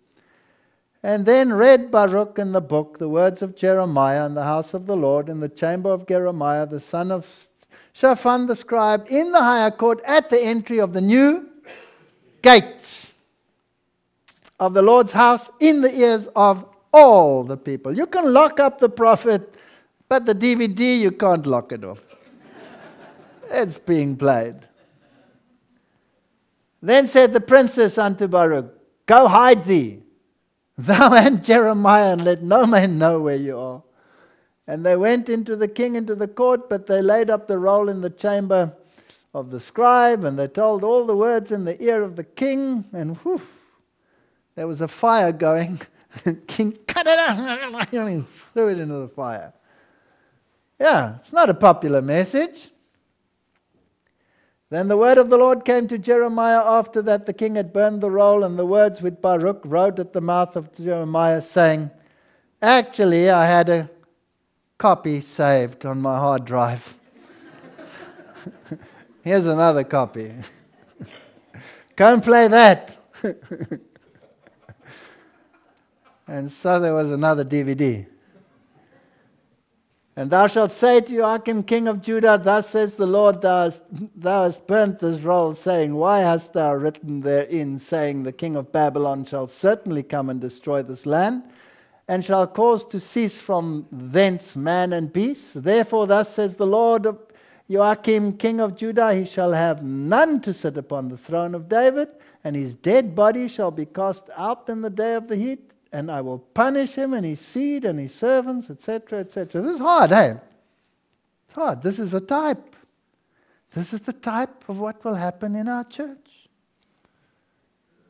Thus says the Lord, this city shall surely be given into the hand of the Babylonian army, which shall take it. Therefore the princes said unto the king, we beseech thee, let this man be put to death. Who's asking this?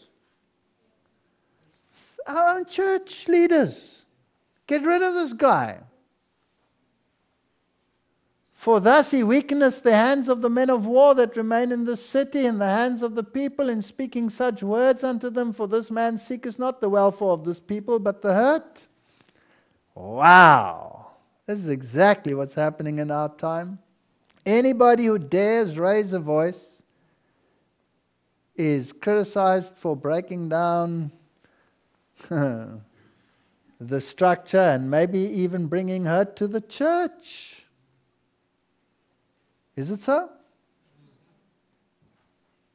Then Zedekiah the king said, "Behold, he is in your hand, for the king is not he that can do anything against you." Then took they Jeremiah and cast him into the dungeon. That was in the court of the prison, and they let down Jeremiah with cords, and in the dungeon there was no water but mire, so Jeremiah sunk in the mire. I took this picture a couple of days ago. And the Lord is amazing. He sent me to this country, Ethiopia.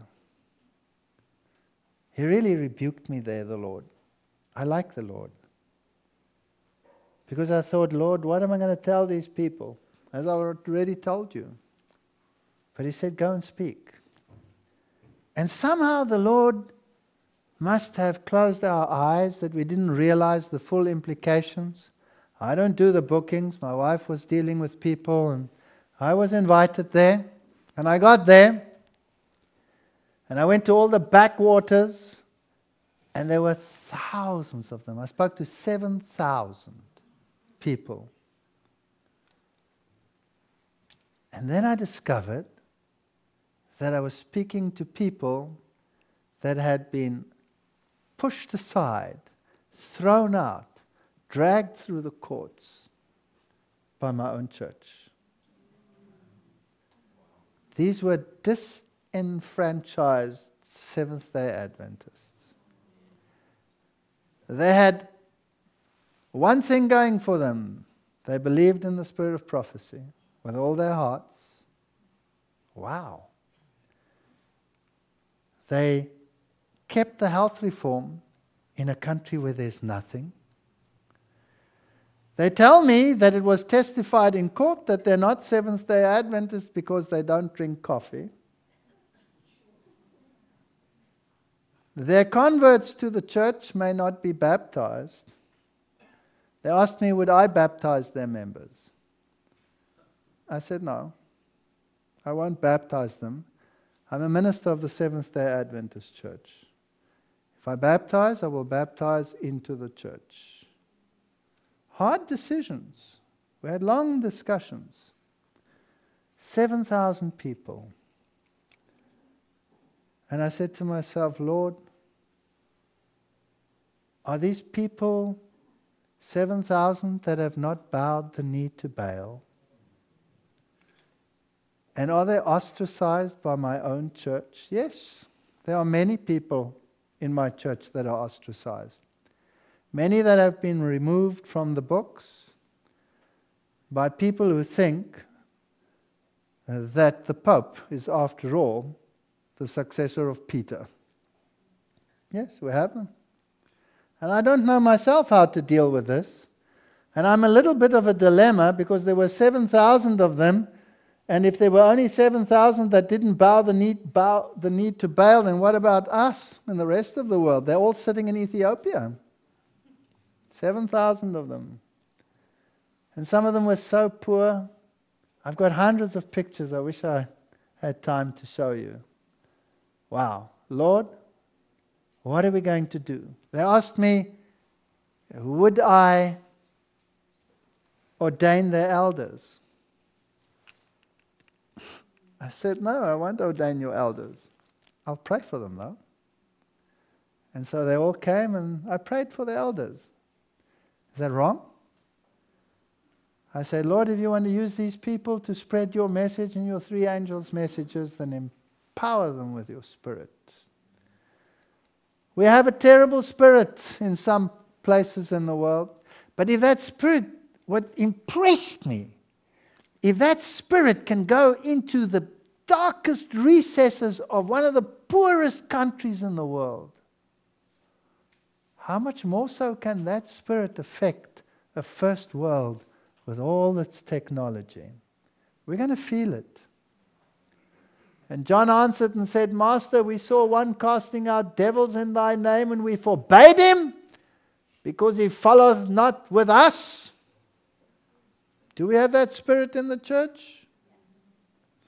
And Jesus said unto him, Forbid him not, for he that is not against us is for us.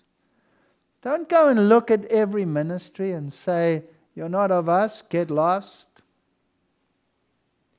Master, said John, we saw a man driving out demons in your name, and we tried to stop him because he is not one of us. Do not stop him. Whoever is not against us is with you. The spirit of persecution will not be excited against those who have no connection with God and so have no moral strength. It will be aroused against the faithful ones who make no concession to the world and will not be swayed by its opinions, its favor, or its opposition. A religion that bears a living testimony in favor of holiness and that rebukes pride, selfishness, avarice, fashionable sins will be hated by the world and will be hated by superficial Christians. It's the bottom line. When you suffer reproach and persecution, you are in excellent company. For Jesus endured it all and much more. If you are faithful sentinels for God, these things are a compliment to you. It is the heroic soul who will be true if they stand alone, who will win the imperishable crown. How do I reconcile these things? Here's the answer: a revival will come. If the workers will humble their hearts before God, the blessings will come. They will all the while be receiving. Fresh new ideas, and there will be a wonderful revival of gospel medical missionary. As the storm approaches, a large class who have professed faith in the third angel's message but not been sanctified through obedience abandon their position, join the ranks of the opposition. By uniting with the world and partaking of its spirit, they have come to see the matters in the same light as they. They're all over our church. Now, I'm on dangerous ground, but I'm going to put my foot on dangerous ground. I'm not time setting. Generations of iniquity. Exodus 34 verse 7. Keeping mercy for thousands, forgiving iniquity and transgression and sin, and that will by no means clear the guilty. Visiting the iniquity of the fathers upon the children, and upon the children's children unto the third and to the fourth generation. You know, I never really looked at that verse in this context. Joel 1-3. Tell the children of it, let your children tell their children, and their children another generation. 4 generations. That which the palmer worm has left has the locust eaten. That which the locust has left, the cankerworm has eaten. That which the cankerworm has left has the caterpillar eaten. In every generation, Satan comes and he takes truth. And he takes truth. And by the 4th generation, that which was sowed in the 1st generation is gone. And then what happens? 4 generations. And I will restore to you the years that the locust have eaten, and the cankerworm, and the caterpillar, and the palmer worm. 4 generations. My great army which I sent amongst you. God allowed the apostasy in the church to cleanse it, to find his jewels.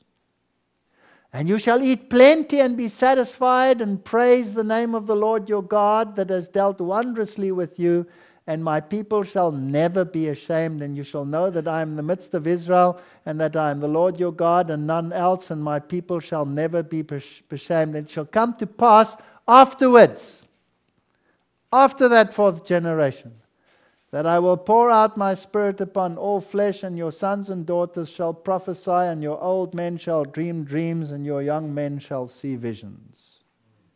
4 generations. 40 years for a generation, 4 times 40, 160. 1844, 160, 2004.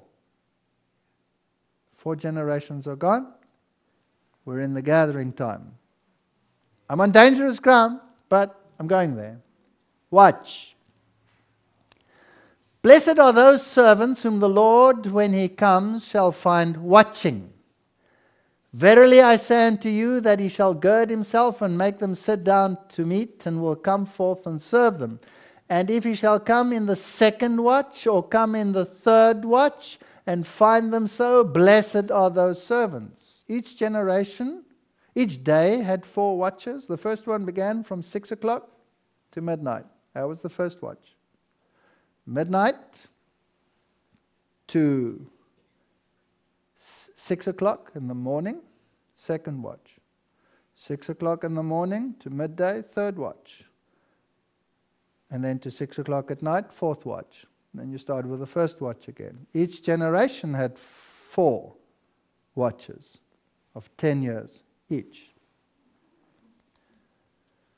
I saw that watch after watch was in the past. Because of this, should there be lack of vigilance? Oh no, there is the greater necessity of unceasing watchfulness. For now the moments are fewer than before the passing of the first watch. If we watched with unabated vigilance, then how much more need of double watchfulness in the second watch?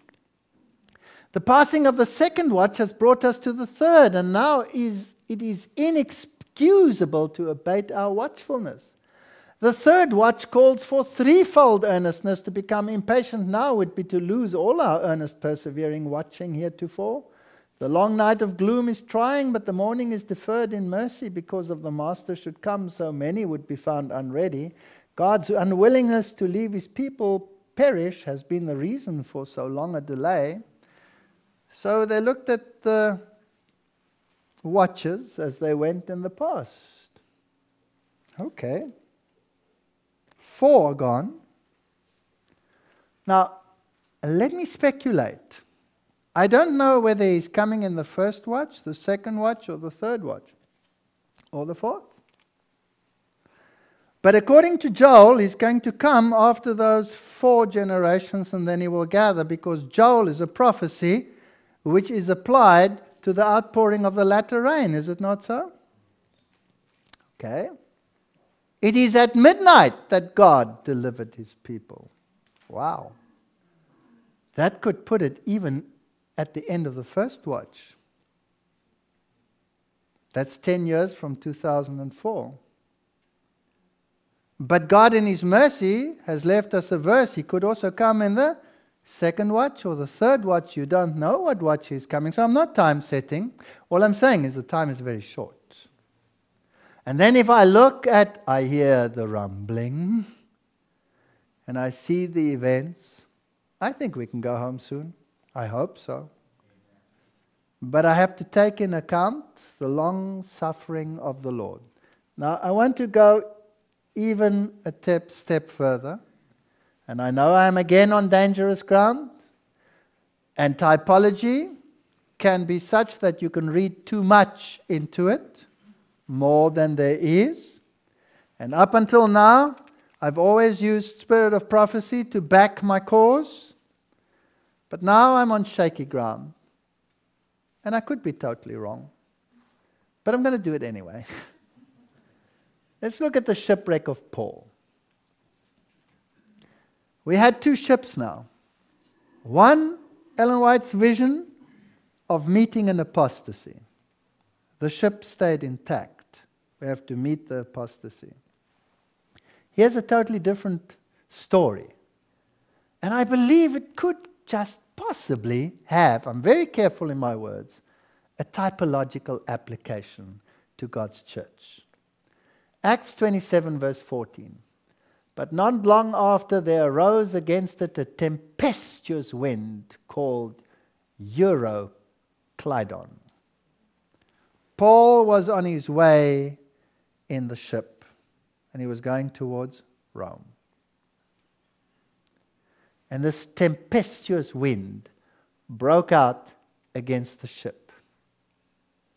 And we, being exceedingly tossed with a tempest, the next day they lightened the ship. Acts 27, verse 18. When the storm comes, the ship will be lightened.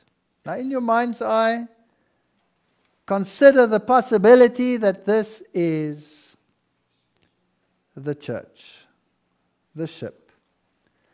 So the ship will be lightened. Okay, many will go. And the third day we cast out with our own hands the tackling of the ship, that which holds the ship back or could restrain it. The disciples, Paul, Luke, threw overboard. And when neither sun nor stars in many days appeared, it's a dark time, and no small tempest lay upon us, all hope that we should be saved was then taken away. But after long abstinence, lack of food, nurture, spiritually speaking now, Paul stood forth in the midst of them and said, Sirs, you should have hearkened unto me, and not have loosed from Crete, and to have gained this harm and loss. And now I exhort you to be of good cheer, for there shall be no loss of any man's life amongst you, but of the ship. Howbeit we must be cast upon a certain island. And when the 14th night was come, I could read a lot of typology in it, but I'm not going to, just to be careful. As we were driven up and down in Adria about midnight. Does that ring a bell? The shipmen deemed that they drew near to some country. And as the shipmen were about to flee out of the ship, so some said, this ship's not going to make it. We're going to leave right now. When they had let down the boat into the sea, so they had a lifeboat ready, they were going to abandon ship. Get out. This is trouble. Under color, as though they would have cast anchor out of the foreship, so they pretended to do something else, but they really wanted to get off the ship. Paul said to the centurion and the soldiers, now I've highlighted it with a purpose, except those abide in the ship, you cannot be saved. Then the soldiers cut off the ropes of the boat and let her fall off. Now the ship's already been lighted in the tempest. The dross and the stuff is all off already. The shaking has taken place. There's still a ship. And some think this is not going to work. They're going to crush us. Off they go. No. Paul says, unless you stay on the ship, you cannot be saved. Wherefore I pray you, take some food, Old English, meat.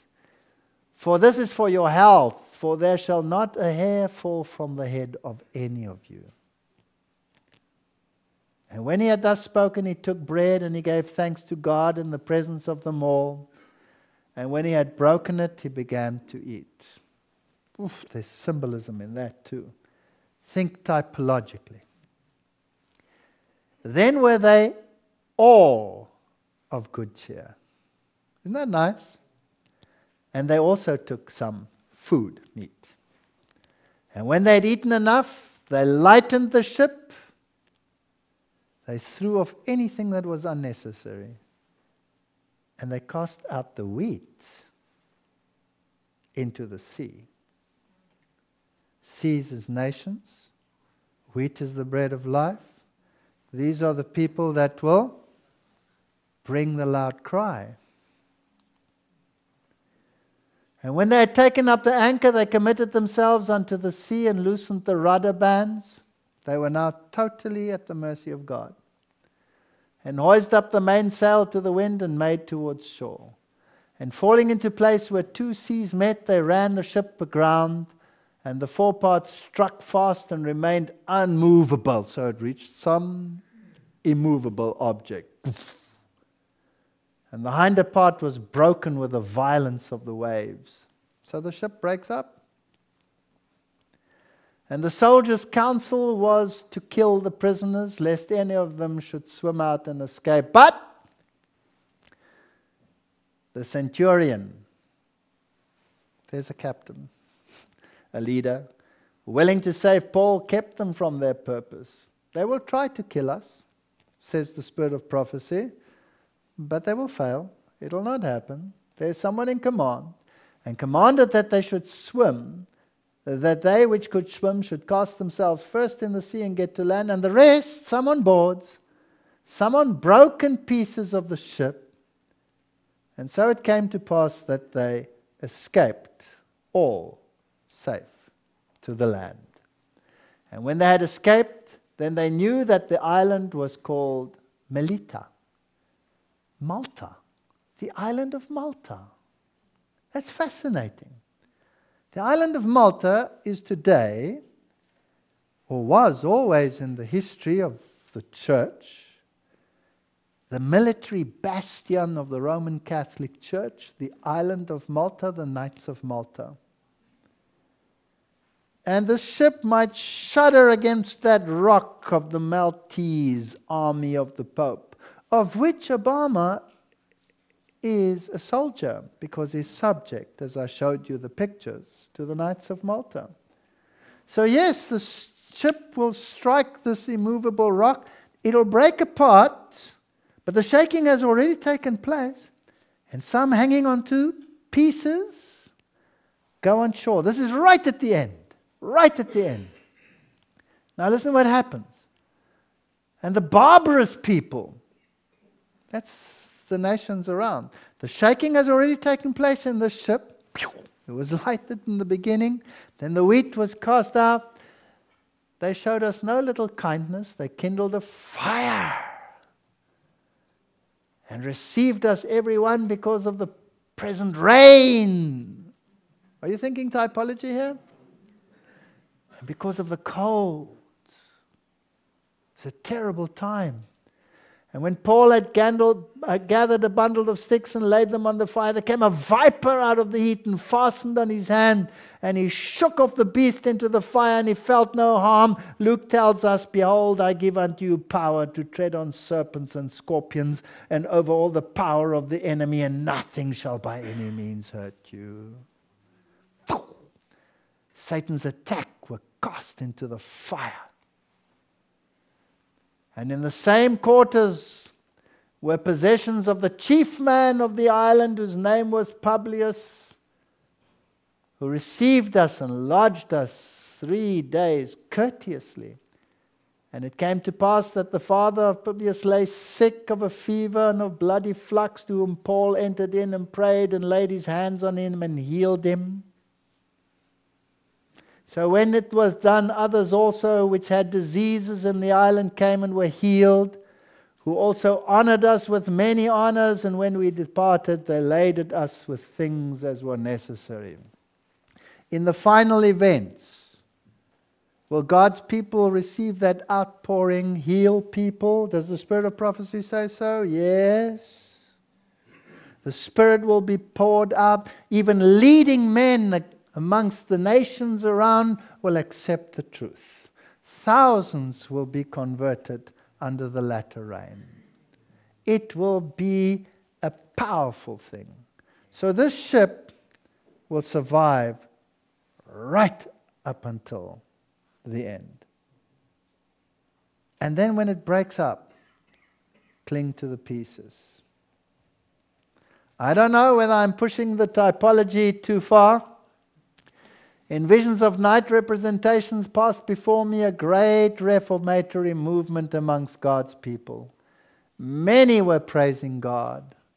The sick were healed, other miracles were wrought. Hundreds and thousands were seen visiting families, opening before them the Word of God. Hearts were convicted by the power of the Holy Spirit, and a spirit of genuine conversion was manifest. I think the wheat is going to be cast upon the waters.